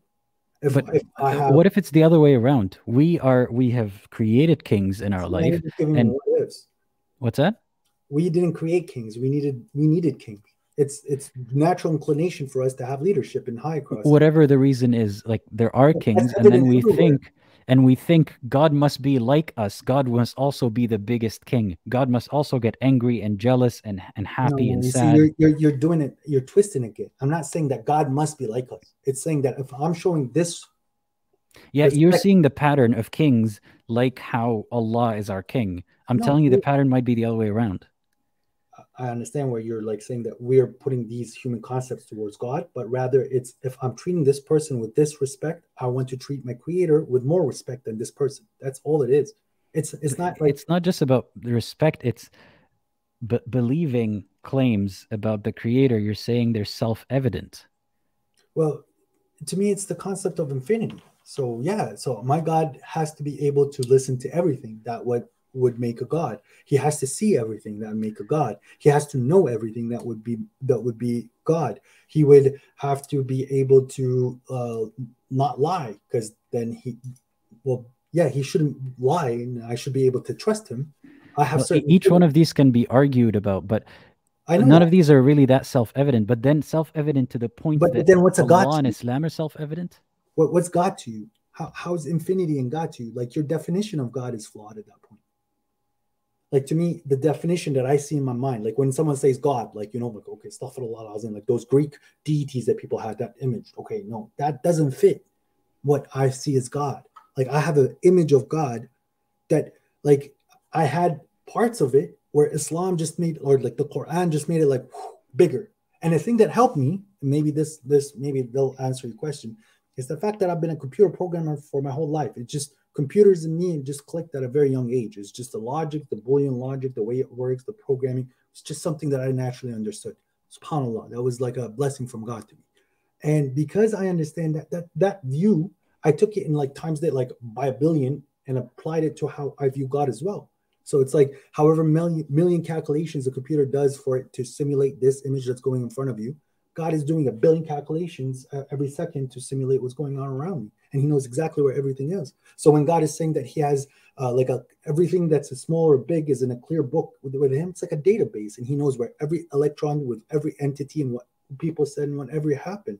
And God is like, also, it's like this is a storybook where he's like copying everything that's happening. So he gets played back to us. I believe that. I see that. I see it. God gave me the proof that the computer is in front of me. I believe that it's all from him. But it's what you're doing in your life. Your job as a human being is, what are you doing? You understand there's inputs and outputs. You see the outputs you have no control over. The only thing you have control over is your inputs. So do the best inputs you can. You want to be a dickhead and be a president and start wars, then so be it. But here's the results, and you're going to cause a lot of hurt. When you're going to come to the judgment, you're either on the left or the right. Simple.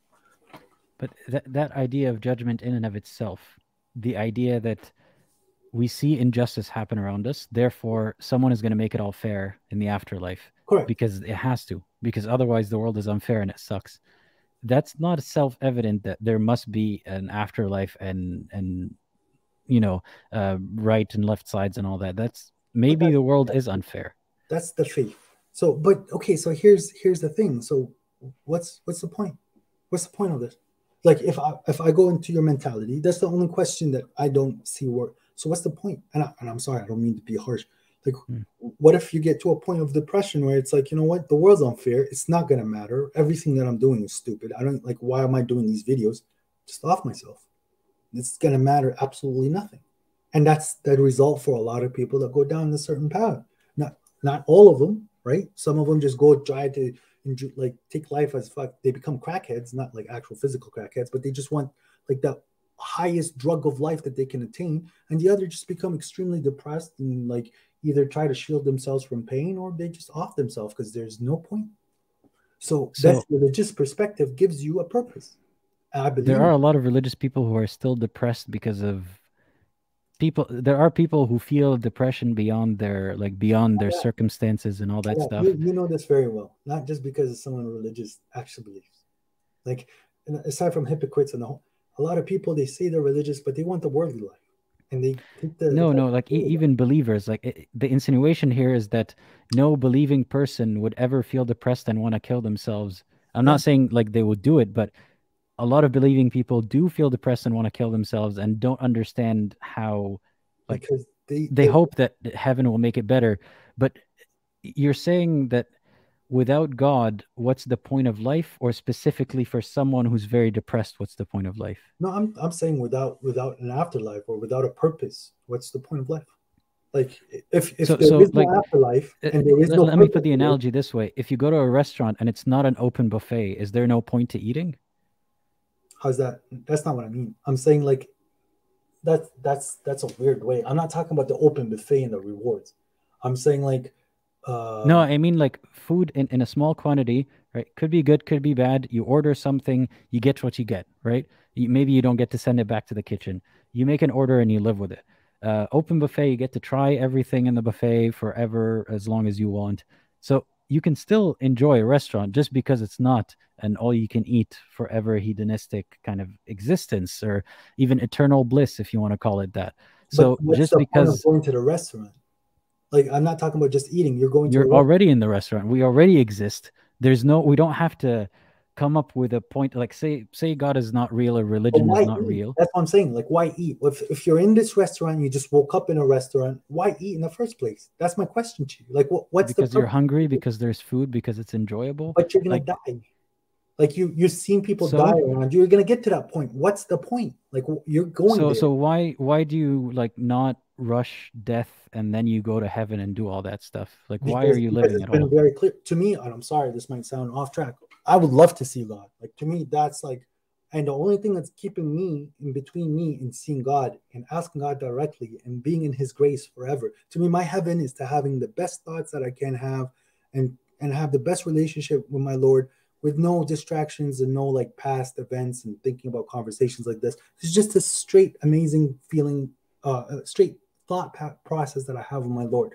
And the only thing that's keeping me between that life and this is death. I want to die. I can't kill myself because that's self-oppression. But I would love to die. I can't wait to die. I would love to die and like. That's sad because I had these thoughts as a child. As a child, I thought, not because my life sucked. I thought, I wish I died before I hit puberty because then I'd get to go to heaven. Okay, I guess the thing that makes me different from what I understood from the religion, to me, it's yes, the heaven's amazing because I get to like do what I would like to do on earth that I didn't do on purpose. Like I purposely chose to certain things not do. It's just because I wanted to focus on my relationship with God. To me, my prize is having a very good relationship with God. Like this, I have a love for Him that's incomparable. Like I love him so much. Like it's very like To the point that you, if it wasn't haram to die, I would you kill would myself. want to die as soon as possible. Oh, 100%. I would 100% go see him. Like, what's the point at that point? Like, what's the point So of going okay, through the thing?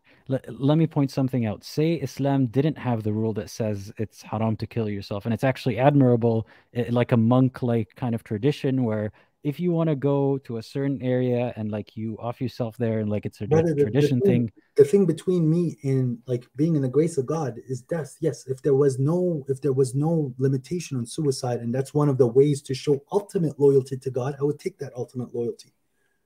I would Isn't take that concerning to you? So no. let's pause for a second here. Let's pause and think about it as an outsider. Like I'm someone who doesn't believe that Allah is the God and Islam is true. And I see that someone's thought process is if this book commanded me to die right now, I would do it. And the way But I would see it is that person is about to die and there's nothing else afterwards. I know, but at the same time, I can ask you the same question. Don't you find it kind of weird that you're willing to go through? I'm not pushing you to anything. Don't twist my words. And I know how the devil Mhm. works. But isn't it weird that you're willing to sacrifice, like to go through this unnecessary pain, right? And all this torment, and you having to sit with me for like what, an hour and a half and hear this stuff that can cause you headaches and having to go through these bad events, which are usually more in life or like mundane Mhm. events in life, just for these little parts, might as well just, if there's nothing after, why go through this pain? Like, I'm Well, sorry, the like thing is, I it's not, already exist. I yeah, I already get it, exist. you exist, but you have the And ability to not exist. And if not my life sucked so much and there was no way out of like that's the case for example assisted suicide for people who are like suffering from very chronic illnesses, like say someone has chronic pain that's so unbearable, like 8 out of 10 on the scale of pain, some a neurological condition. It might be more humane if they decide to, if life is so unbearable, for them to die. But for most everyone else, there's almost always a way to find enjoyment in life. You're already here. If you kill yourself, you're not going to have a chance to find any enjoyment, and that's probably the end of the line. it doesn't That's it. matter. For someone in your position, it literally doesn't matter. Like all these memories and all these like good No, at emotions that that point, you that have, but doesn't things mean matter, crap. like because we experience them. So I eat because I don't want to feel hungry, because I want to live, because I don't want to feel bad right now, because I'm alive to feel. So But to here's the end thing: it would be all to those not feelings feel. that you have when you die is endless, useless. Like Right, but I it's a waste want of the time. good feelings. I still want to have the good and bad till I die Why? because I want to experience them. Was that change?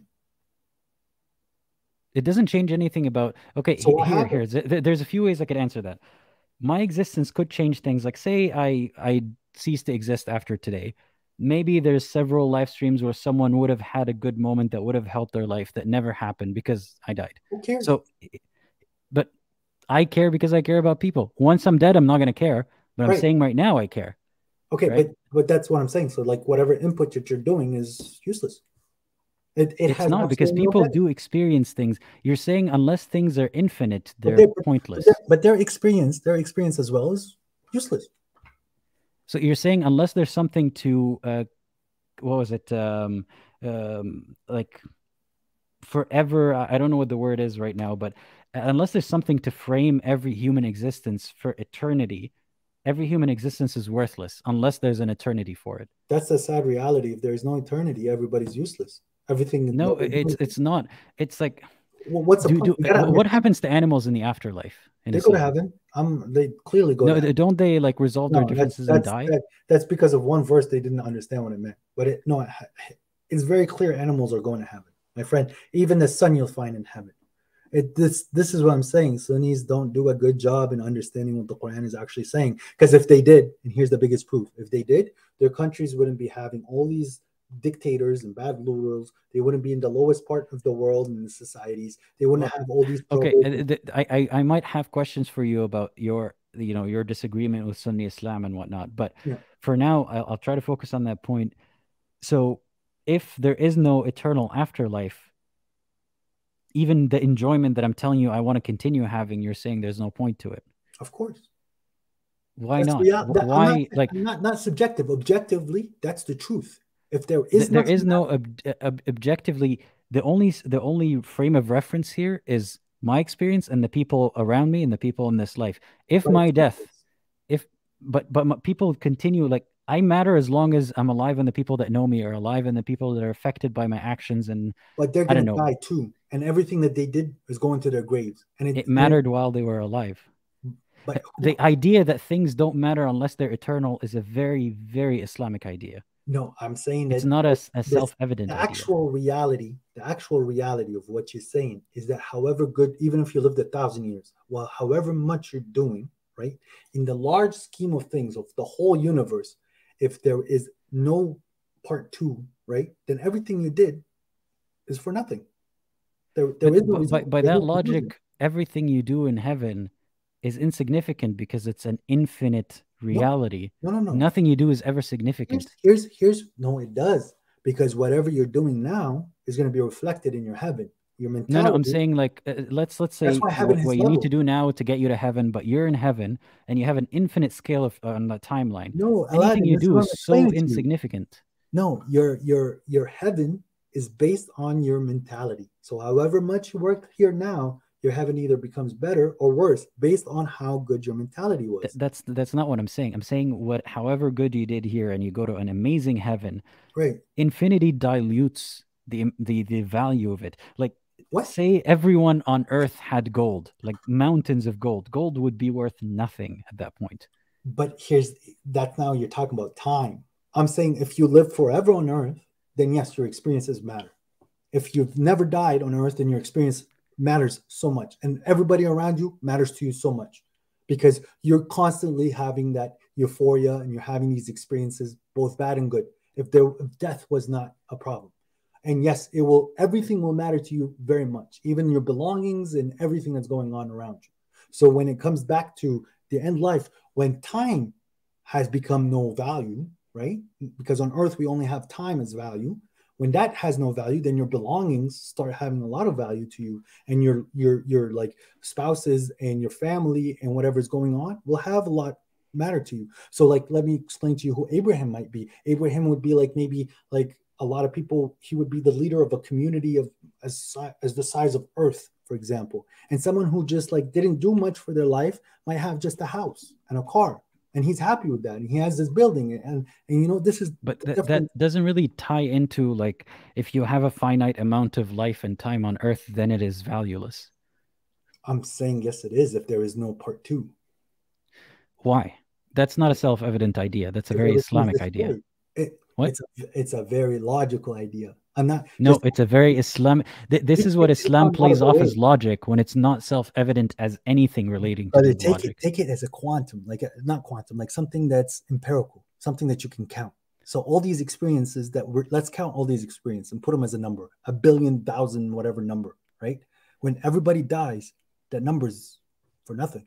So the I don't result care about is these zero. experiences existing past my death. I care about I am alive to experience them. You're saying me That's living subjective. and continuing to live is as good as not experiencing them at all.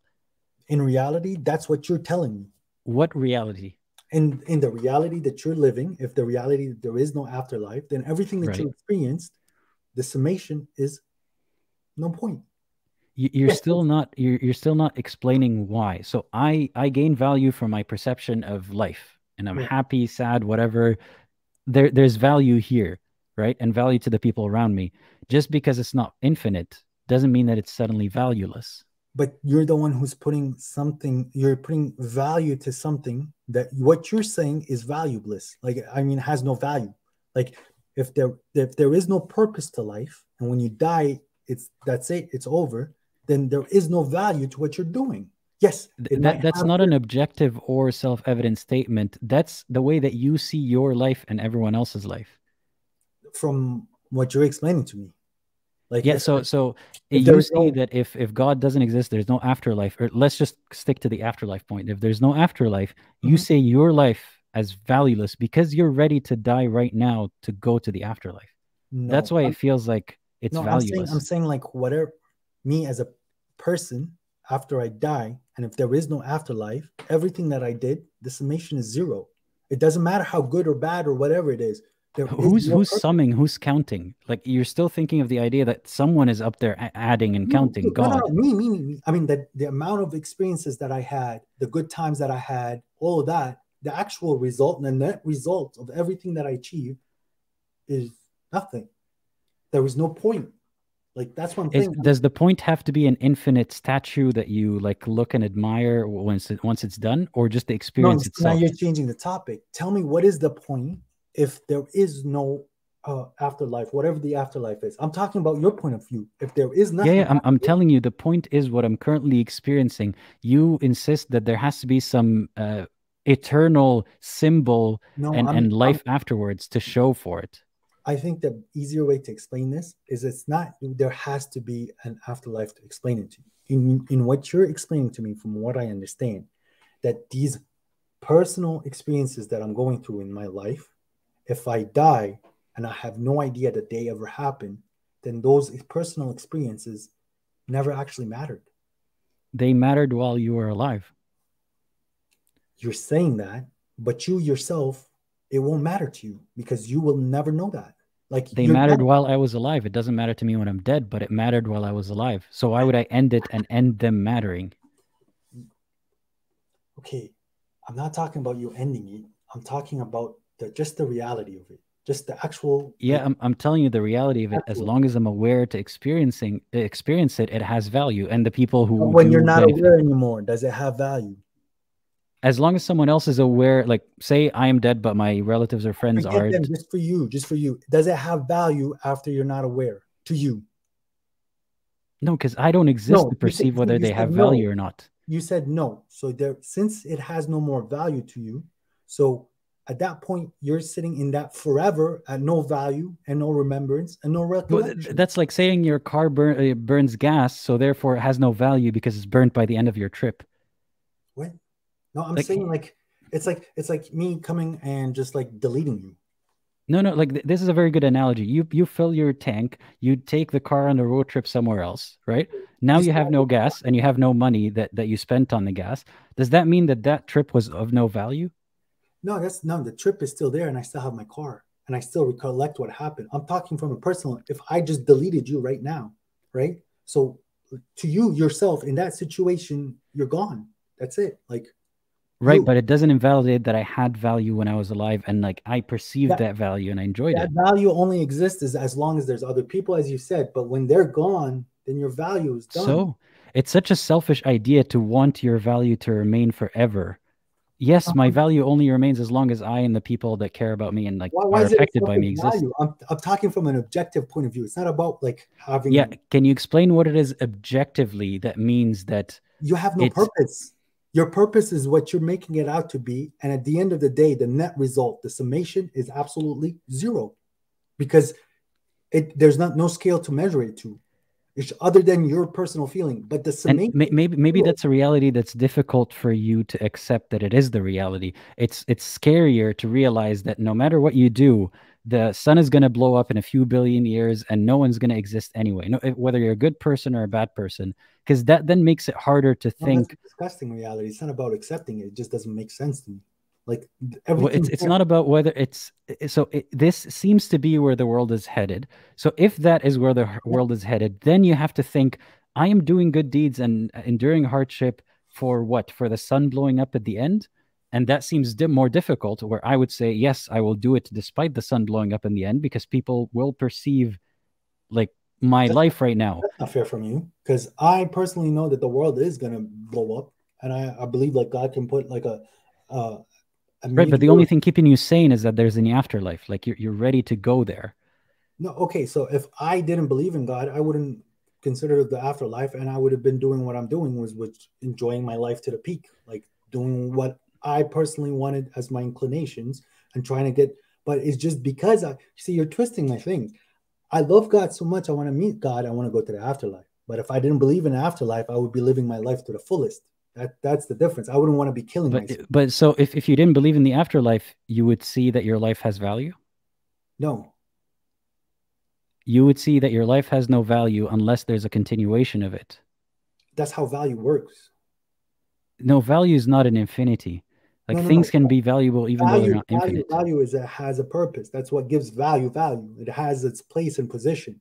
If it Right. has And my no, purpose right now, I have purpose to live, and the value that I have on other people is experienced by them till they die. we're So just saying the because it same doesn't thing. live past my life doesn't mean that it's valueless. You're juggling between. Okay, so I agree with you there. If when it comes to the worldly life, yes, but in the afterlife, your value is zero. But you're saying if there is no afterlife, your value in the afterlife is zero. Well, Right. yes, because there is no afterlife. But I'm in a very, very, very like devout believer that there is an afterlife because it makes more sense that way to me. It means But that you haven't whatever explained actions that how it I'm makes doing, more sense, or like what? what you haven't explained how it makes more sense. You said your life has I no did. value after death if you don't believe in an afterlife. I And did. I said, I after death, it doesn't matter. I have value as long as I'm alive. You're saying not only that, but you don't see a reason why one would continue to live.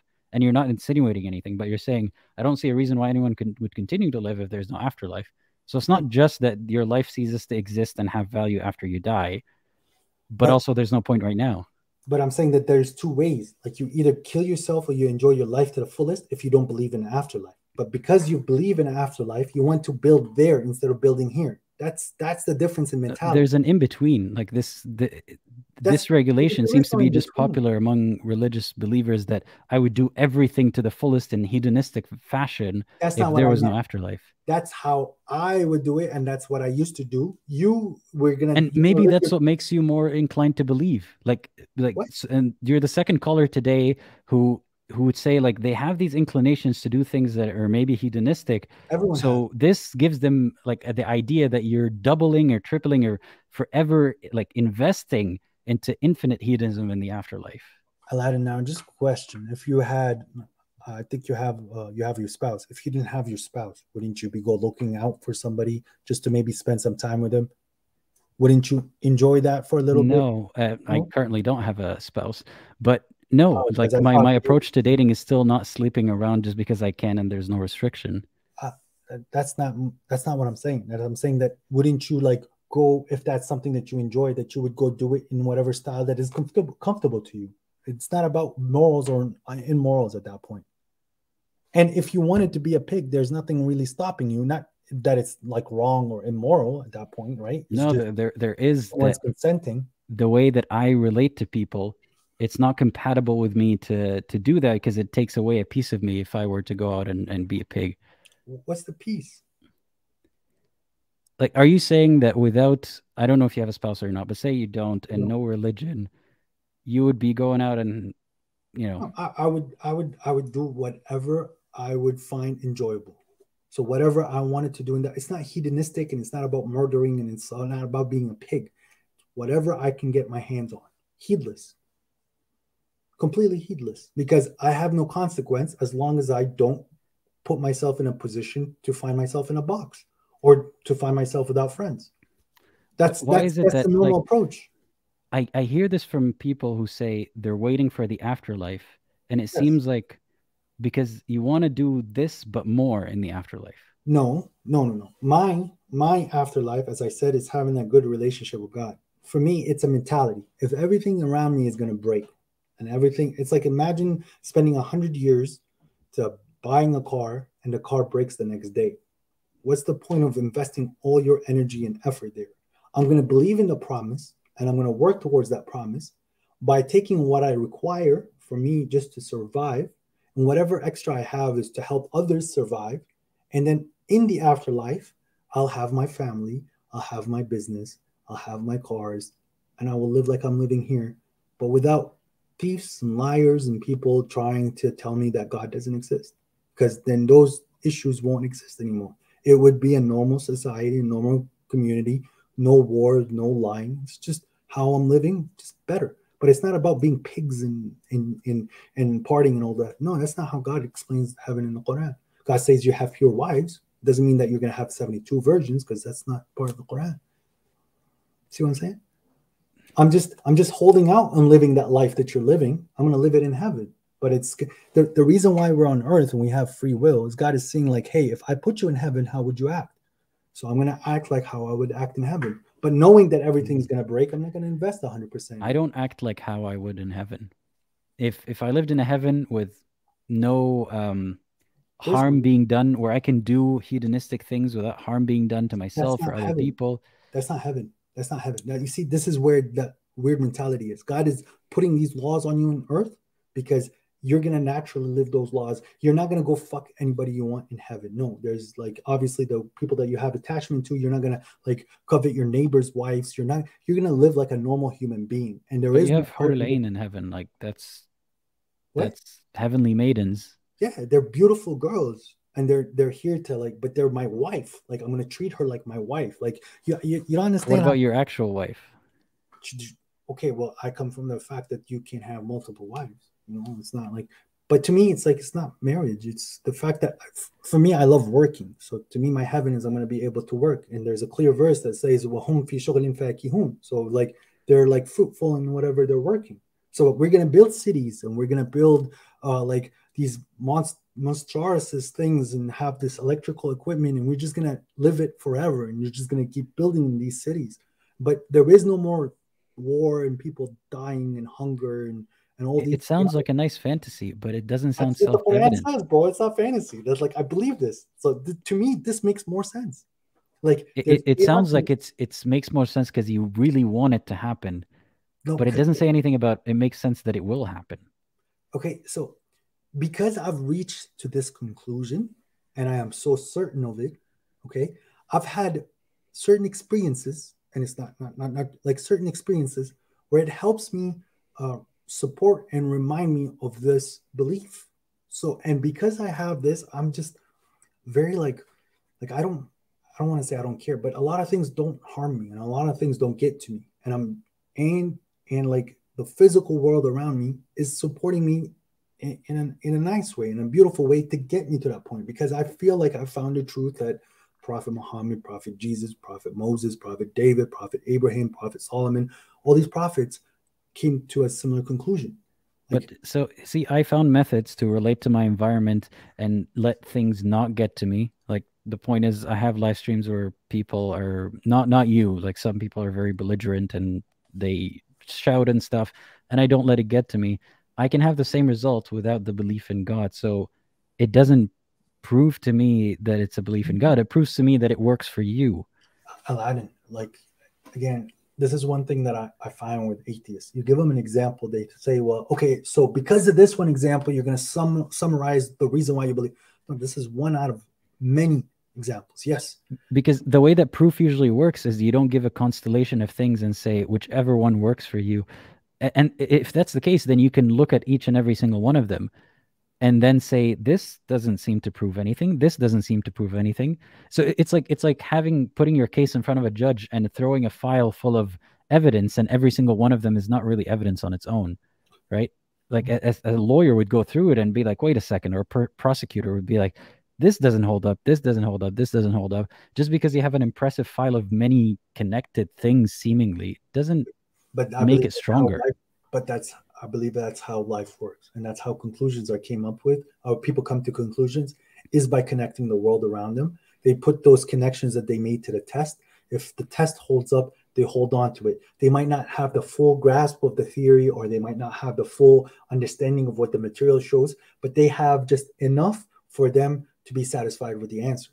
Trying to give that satisfaction to, or try to give that answer to somebody else is very difficult, because we don't share the same experience. You did not witness my eyes witnessed. We did not read the same material. But then how is anything about it objective if a big part of it is feeling and thinking and experiencing through one specific person's life? How is it objective proving because anything? Me and others came to the same conclusions based on different experiences. And me and others came to the same conclusions based on different experiences. Right. And that's it. That's where like our mental block is. Like that's where me and you cannot ever see eye to eye. Like to me, yeah. Like I can't understand your side and you can't understand my side, but we do understand what futra is, the natural inclination, where that, you know what, like as children, we should be peaceful, and we were peaceful, and we could get along whether you believed in God or not. Let's not talk about religion. Let's just keep to our sides. But if you're going to try to teach my kids that God doesn't exist, I'm going to have a problem with that. and I won't bother your kids, but let me teach my kids what I want. That's simple. You know, I'm in the business of making people believe in God because I believe like that gives them enough support in their life and enough limitations so that they don't go hurt other people if they can't control. Like life is about self-control, and I believe religion is the best tool to teach someone self-control. And on the other side is that if you're in the business of trying to eliminate me, I'm going to do the same. So here's the problem with your statement of why you believe is it boils down to that it's very personal and it's self-evident and you can't see it any other way. So how would you be in the business of getting people to believe in God if you can't verbalize this is why God, Allah, specifically Islam, is true? Because what I verbalized to you, some people understood and some people like you didn't understand. And I can't make everyone understand. That's not my position.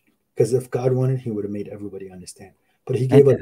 And that's another point. I know. Why would God not want to make everybody understand? Because he made a promise. He's not going to break his promise. He gave us promise. Enough. Yes, he gave you enough information for you to make your decision. And whatever decision you made was your own. So I go back to that idea where like you're building the apple pie.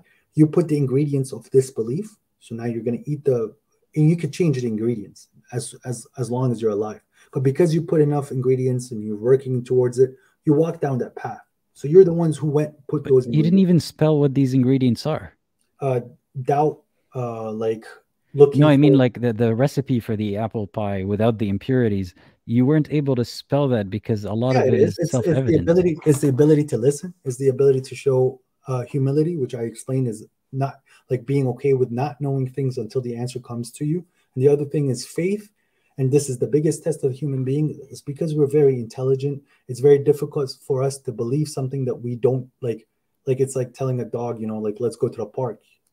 Us as a human being is like, where's the park? When are we going to get to the park? We have all these questions, but meanwhile, a dog, and I'm sorry, I'm not comparing humans to a dog like that, but dog will go. If you throw these ingredients together, you could come up with cherry pie, which is Christianity. The same exact ingredients. Yeah, but now when it comes to the difference between what I believe and others believe is that my understanding of God shows a lot more loyalty to the understanding of like an infinite. Having a son means that you have an heir. Having an heir means that there's a possibility you're going to die, but God was never born. God will never end. God is infinite. There are ways to talk around that kind of stuff to show you that it's not actually the same as having a son and so on. But the point is, like, the recipe is not as clear cut as you think it is, that only an impurity would make you not come up with an apple pie. The same recipe could get you to another religion or to no religion. But that's what I'm saying. So it's whatever you're putting is getting you to a path. As I said, like God decided that if you do X, Y, and Z, this is the results. You're doing the X, Y, and Z. But if you did X, Y, and A, you get a different result. That's what you call predeterminism. It's not predeterminism. Sorry, that is like everything already has been answered, and you get to pick. You can't like jump off a building and expect to fly. That's not what God programmed. God programmed you jump off a building, you fall. But you're the one who jumped. So God's will is that you're going to break your legs for jumping. But God didn't will for you to go jump. That's what I'm saying. That's the difference between like what God programmed and what you chose. God programmed that if you choose to like have all these doubts and insult Prophet Muhammad and insult certain things. Choose to have doubts. Again, that's the problem that we see here. Just as it's self-evident to you in a way that cannot be described and convinced someone else. Just because you got the concept, I have these concepts where it's like, you know what, there's doubt here, but I can stop myself. It's like I can stop myself. It's like, you know what? I mean, yes, I've spent more years, I'm guessing, thinking about it as a believer than you. Like you said, you grew up not really. I was always a believer. I was always understanding God. I just didn't put as much attention as I wanted to. And in the last 10 years, or so, I've dedicated a lot of time and a lot of money and a lot of resources to serving my God. So. Yeah, so what I'm saying is it's not like I came across the idea and I'm like, I'm arrogant, I don't want to wait to figure it out and I'm going to move on. It's so self-evident in a way that I can actually describe it to people and it makes sense, and I can't just say that it's just about my perspective of it, but I can point to the things that don't add up about it. And yet you see that it's more likely that self-evident and it makes sense is the correct answer. Well, because your method is much easier and people want to take the easier route. That's why there's more disbelievers than there My are. method is more defined. Your method's a lot easier. No, Our it's a method lot is more spelled out. It's a lot less like vague of just believe me well, and you actually, have your to see it method for is very yourself. vague, but the things that are vague to you, you just don't qualify as vague. And it's the same with me. The things that you're saying are vague to me are not vague to me. So it's whatever vagueness that you're finding, I don't find that. But vice, like on the other flip side, when you come to the afterlife, like and the purpose of life, to me, that's very vague on your end. Like you don't tell me what's the purpose of life. Like it's No, just random. we tried to have that I conversation, know it's and very difficult. like your point is there's no purpose to life unless there's an afterlife. I'm telling you that's looking at it from your point of view. There But can be point to finite things. but here, like I don't want to rehash that conversation. And my answer to you is that like remove the afterlife, right? And remove anything that happens after death.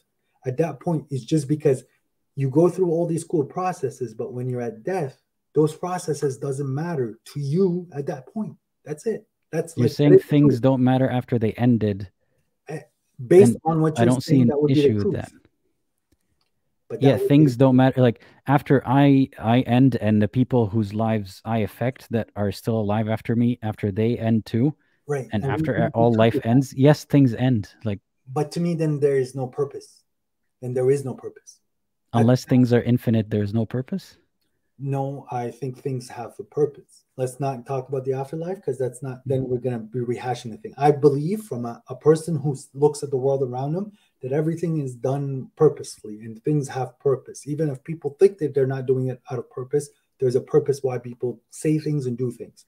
So the fact that everything around me has a purpose, I feel like the bigger picture, there is a purpose.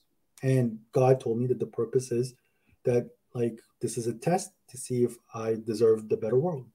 Alhamdulillah. Well, it was a Now, very interesting discussion. can I answer your question at the beginning? Sure, yeah. Reason why I found your channel is I saw some shorts that you clicked, that you made, so I clicked them and I watched them, and then I saw some certain animations that you made, and I hated you for it. And then I saw it, I started looking into you and seeing what you were about. I saw that you're like, your demeanor and the way that, like, it sounds like you came from a good family, so I'll give you that. But then I saw a video in a sense where you were talking about your sexual orientation, and then you said that you don't like people doxing you or you don't want people doxing you. It's not that you matter, but you cared about who your significant other was at that time. So you had a significant other, and you said that you wanted to protect them because you loved them at the time. And now this is like from a man to another man. There's a lot of people that they might not think about this stuff too much. But when it comes to like significant others, it's not someone that like we can explain to you, but like you should understand this. Our love to Prophet Muhammad is something that's very, very, very dear to us. Like, this man, like for me on a personal level, he saved me from a lot of pain in the world from my own mentality. And that book that he was brought down to him gave me peace of mind.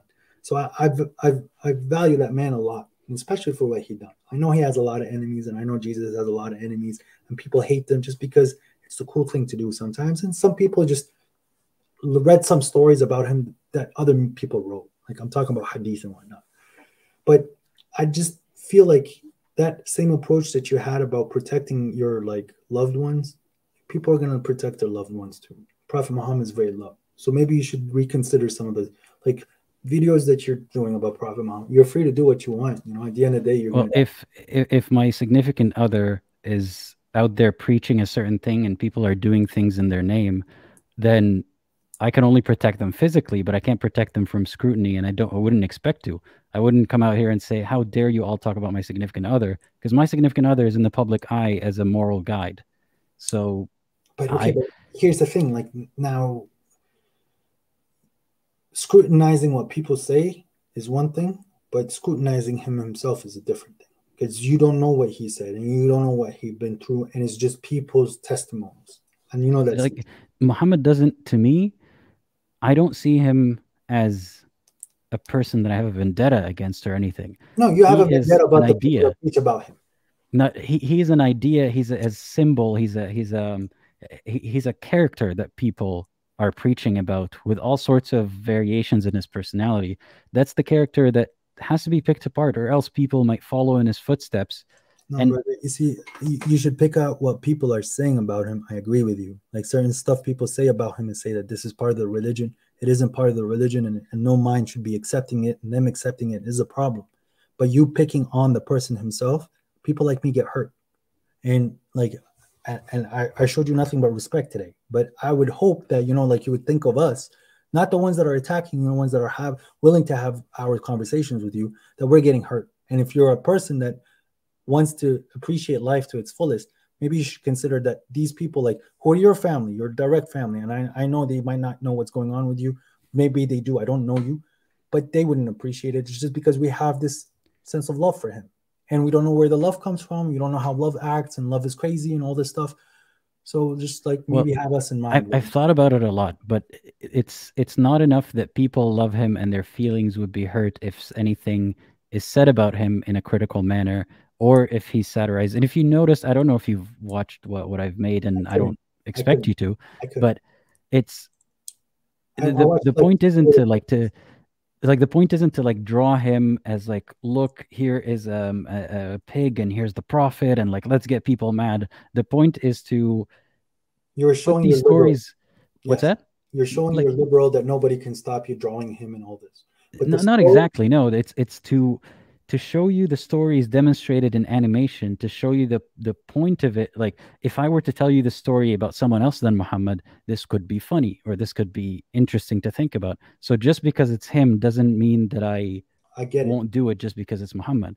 Trust me, I understand. I get it. But like, from my perspective and the perspective of a lot of people, not the Sunnis, some of the Sunnis, we don't attribute those things to the Prophet.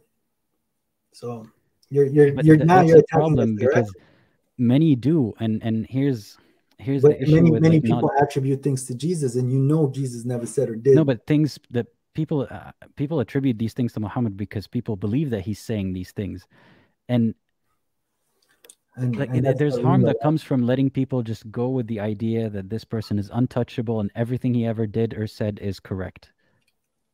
I can't. Everything he did was correct. Everything he said was correct. But we don't know everything that he did, and we don't know what was said. People say he said a lot of things that I believe he didn't, and he did a lot of things that he actually didn't do. So that's my issue with that community. Okay, and that whole. Wouldn't your issue then be with the people giving Muhammad a bad name, the Sunnis? No. The issue is that they are willing to defend Muhammad and they're not defending God. That's the biggest issue. That's shirk. You see, I'm being very clear with you. They've committed so much shirk that they don't even realize it. They're heedless to their own shirk. And they've said a lot of things about the Prophet, and they try to pass it off that the Prophet said, but Prophet never would do any of that stuff that they try to attribute to. And God said to, like, give peace and blessings to the Prophet. They give peace and blessings to the Prophet and his family and his friends. And we don't need to know about his friends and what happened after Prophet Muhammad. So that's the issue.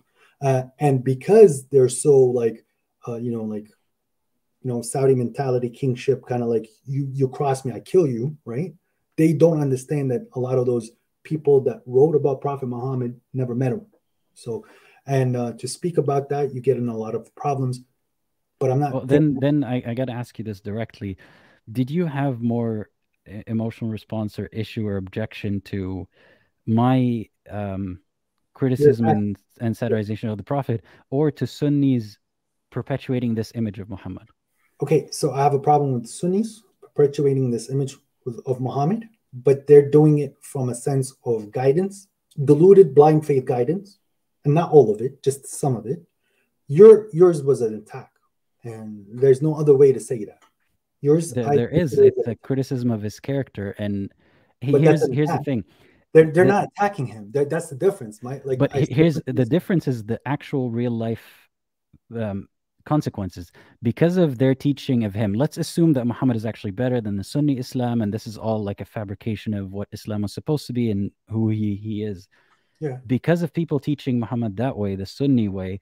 People have been harmed following in the footsteps of that man, way more than people's feelings would be hurt by them coming across my videos. I'm not talking about we could definitely see the side effects of the shirk that they committed, the association they did to God and his messenger, because we're living it day to day in the Middle East. And it's very difficult to escape because of people's close-mindedness, of them taking their like sheikhs as almost lords. Sheikh said it, that's it. Like, or ulama said it, that's it. That's the problem. So when it comes to you though, they're coming from a sense of like, this is what I found my parent, this is my religion, I need to protect myself, there's a lot of craziness going on, and I'm not gonna like try to like go against the mainstream. That's their position. You, on the other hand, you're coming from a position of retaliation and attack because of their actions. So if they were actually doing their part correctly, you wouldn't need to do those videos, nor would have you needed to have that reaction. But you taking that reaction is going down a path of attack. Like, I see it as a complete attack at me. So I disagree, because I see it as a dismantling of that idea. Or there are many Muslims out there, Sunni Muslims, who think that Muhammad did nothing wrong. And then they see a video of me talking about an instance of him doing something that they wouldn't expect to have seen him do. And that snaps them out of a situation where they would have in 10 years acted like Muhammad. Okay, I see that as like not retaliating or attacking. It's dismantling this idea of the holiness. Why don't you attack the system rather than the individual? And I'm telling you, the individual didn't say what they're saying, but you're paying. But he is the figurehead for the system. I mean, I empathize with you. I understand why to you he's. I think we should cut it there, and that's it. Because I don't think I can get to you. I can't change you if this is how you think you're making a benefit. I just wish you would consider the other people that, like, you know what, he is a figure, but I love him as much as I love Jesus though. You know, like, I get really upset. Like, I sometimes throw things at the TV and this, and I just want to break my computer when I see Family Guy and South Park drawing Jesus in a very bad way. Like, I get physically upset. Like, you know, they're insulting. Well, isn't there a better way to deal with that emotion? Like, even as a Muslim, I felt like upset when people drew Muhammad, but I didn't feel like angry throwing things. I think it's a valid experience. It's a valid emotion. It's doing what you want. Like, I read, yes, I will throw a book and stuff. I won't hurt somebody, right? I won't like go to that levels. But I like, you know, it's like someone insulted my mom. I'd get pissed too. Like, but this person. No, but that's the thing. It's not that someone insulted your mother, who's a faultless person, who's just being insulted by, you know, because someone wants to get a rise out of you. Someone insulted a figure that God is supposedly protecting more than you ever could. So getting angry doesn't really help anything. No. But okay, so that protection, the protection is whatever you're throwing at him is going to be useless. Like, you're not going to, the people who are going to get guided, the people who are going to look for the information will overlook what you said and they just continue with their path. You're not going to affect the people who are like looking, searching, and trying to find answers. You'll affect the people who have doubts. And you'll. No, I'm saying, like, for a second, what, like your example of watching Family Guy, like, if I were you, I wouldn't be angry because Allah can do more to them than my outburst ever could. Look, to me, the anger is like, I have a genuine love for like Moses, Muhammad, Jesus, Abraham, and I have like you know, like they're just like how people have love for their presidents and their kings. This is how I view them. You see, these are my like leadership. These are my like, if they're better than kings to me. You see, so like, I have a devotion to their way of mentality and the way they dealt with people, and I want to emulate and learn that. So it's like how Abraham dealt with like certain people and certain phrases on how Abraham think. I want to engulf that. That was the closest. So would they get angry that way? I think there's times where they got angry. Yes, when they're getting insulted, Moses clearly got angry when the children of Israel were disloyal to God for no reason. So there is anger. Anger is an emotion, but it's how you do it. But because someone like drew them or something, do you think they would have that reaction? It's not the drawing. You can draw, but it's the words that you put in their mouth and the way that you're painting them. So when Family Guy is calling Jesus as a rapist, pretty much, like when he's giving the girl some wine and then he clocks the door, they're insinuating he's going to rape her. So I don't like people calling Jesus a rapist. And when people are going to draw Muhammad as a terrorist, Muhammad is not a terrorist. He didn't terrorize anyone. Nay, he was the one being terrorized. So like these concepts, I know people would like to argue, but I just don't like seeing it. So, and it's fair for me to get upset when they're drawing my prophets. Like, I love them, you know? No, I know. I'm just saying that I hope that for your own sake that you find a way to dissipate that that upset or that Don't doctor energy. film me. Don't doctor film me. There's some things it's okay to get upset about. The way you handle your upset, like how you're upset, it's fine. But I'm 100% entitled to be upset when the people that I No, love. I'm not saying don't be upset or that, Yeah, it's fine. So what if they, draw Jesus that way or put him in that sketch? What I'm saying is, like, if it gets you so riled up that you have to throw something, like, there must be a better way to deal with it. probably is. Maybe there isn't. So it's not about how I'm dealing with it because I'm not causing harm to anybody. But the fact is that shouldn't be on the air. And the fact is I shouldn't be seeing that. People should have enough respect. That's all. That's all how I think. And because these things happen, this is why the world is so polarized. Like you might not believe in it, you might not like it, you might think the other side's fucking crazy. Sorry, the But other the side is world was polarized before any resistance or satire. but it's becoming worse now because I believe comedy is it comes from a place of cynicism. So it's a cynical act when you're pointing to have someone being made fun of. Like there's like a comedy in where it's like unexpected, a joke and a prank, and then there's a comedy of where you're pointing flaws for other people to laugh about, and that's cynicism, and that's not good. That's evil in my understanding. I hope that makes sense. It does make sense, and I And I don't know really like. you're an intelligent person. Like I could see you have intelligence behind you. You have your knowledge. I believe maybe like your personal But not experience. wisdom, not wisdom. I don't think you're wise. I don't think you're wise. But that's again, I never call myself wise. I think it's always a work in progress. Yeah. um, you know, I don't know. But you have intelligence. Maybe you just maybe later in the future you might say consider what I told you, not what you learned off of me. Maybe because yeah, I really believe like like if you just give it a different shot. Maybe read it from a different angle. Read it from Oh, a trust different. me, I have. And it's not even in the future. I am constantly considering everything that you're telling me. That's, part I of see that. I listening. see that. I see that. And I Mm. think maybe like you started this because of um like the hate you experienced. And No, okay. believe it or not, like I'm actually starting to tap into a little bit more now of any traumatic experiences I had with religion. I'm starting to feel them now, but they are never motivation, nor are they a good motivation, because then I'll run out. Once I'm out of anger or hate or whatever to put back, then I'll run out. That's not why I'm doing this. But you see, this is like every once in a while, I'm having a conversation with you, and to me, it's the moment that I'm living in, and I always attribute it back to God. So I don't know. I felt like I wanted to talk to you. I thought about it all day, and I did. Um, and the fact that I always turn it back to God is what makes my life makes more sense to me.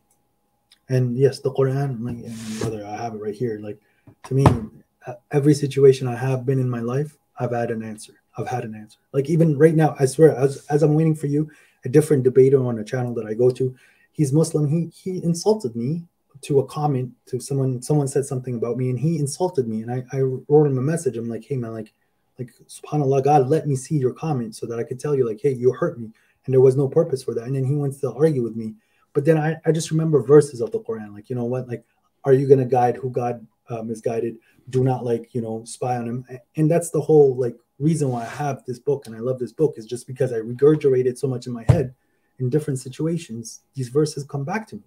And that's what I believe the angels are. They just remind you of these verses. So you just act accordingly. So people like there's times when I wanted to like say things to you, but no, it just didn't feel right. And there's times I remember verses, so I just change my word. But people don't do that. People don't use the Quran like that. The Quran, they think like, oh, say this, this, this, this.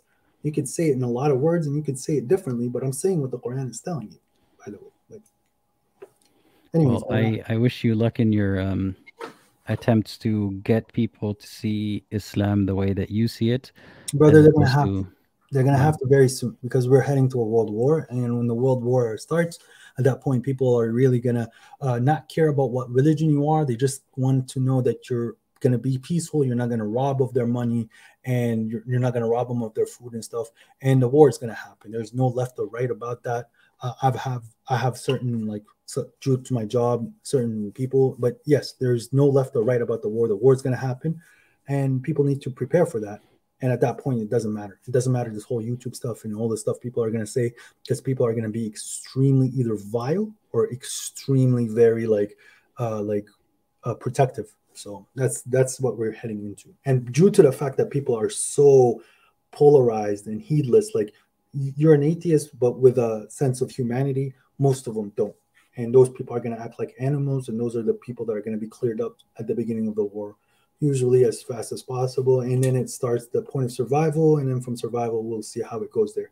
The war is going to probably start in the east somewhere. I'm not going to go into those specifics, but it's going to slowly come to here. So we're the lucky few that it might hit us at the very end, but it's going to hit us. So you have no choice. That sounds very alarming. It already hurts.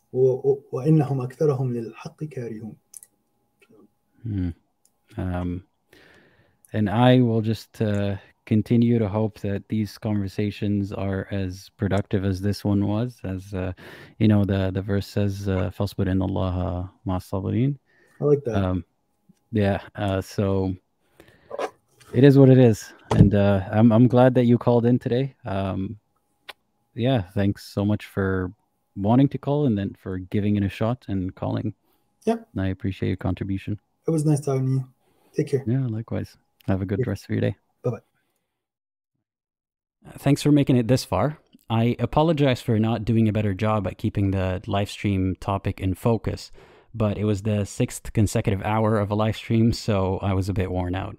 I appreciate the caller's civility, but to call it a good conversation would be the bigotry of low expectations. There was a noticeable amount of thinly veiled condescending remarks alluding to my lack of wisdom, claiming my view is dark and twisted, even deluded.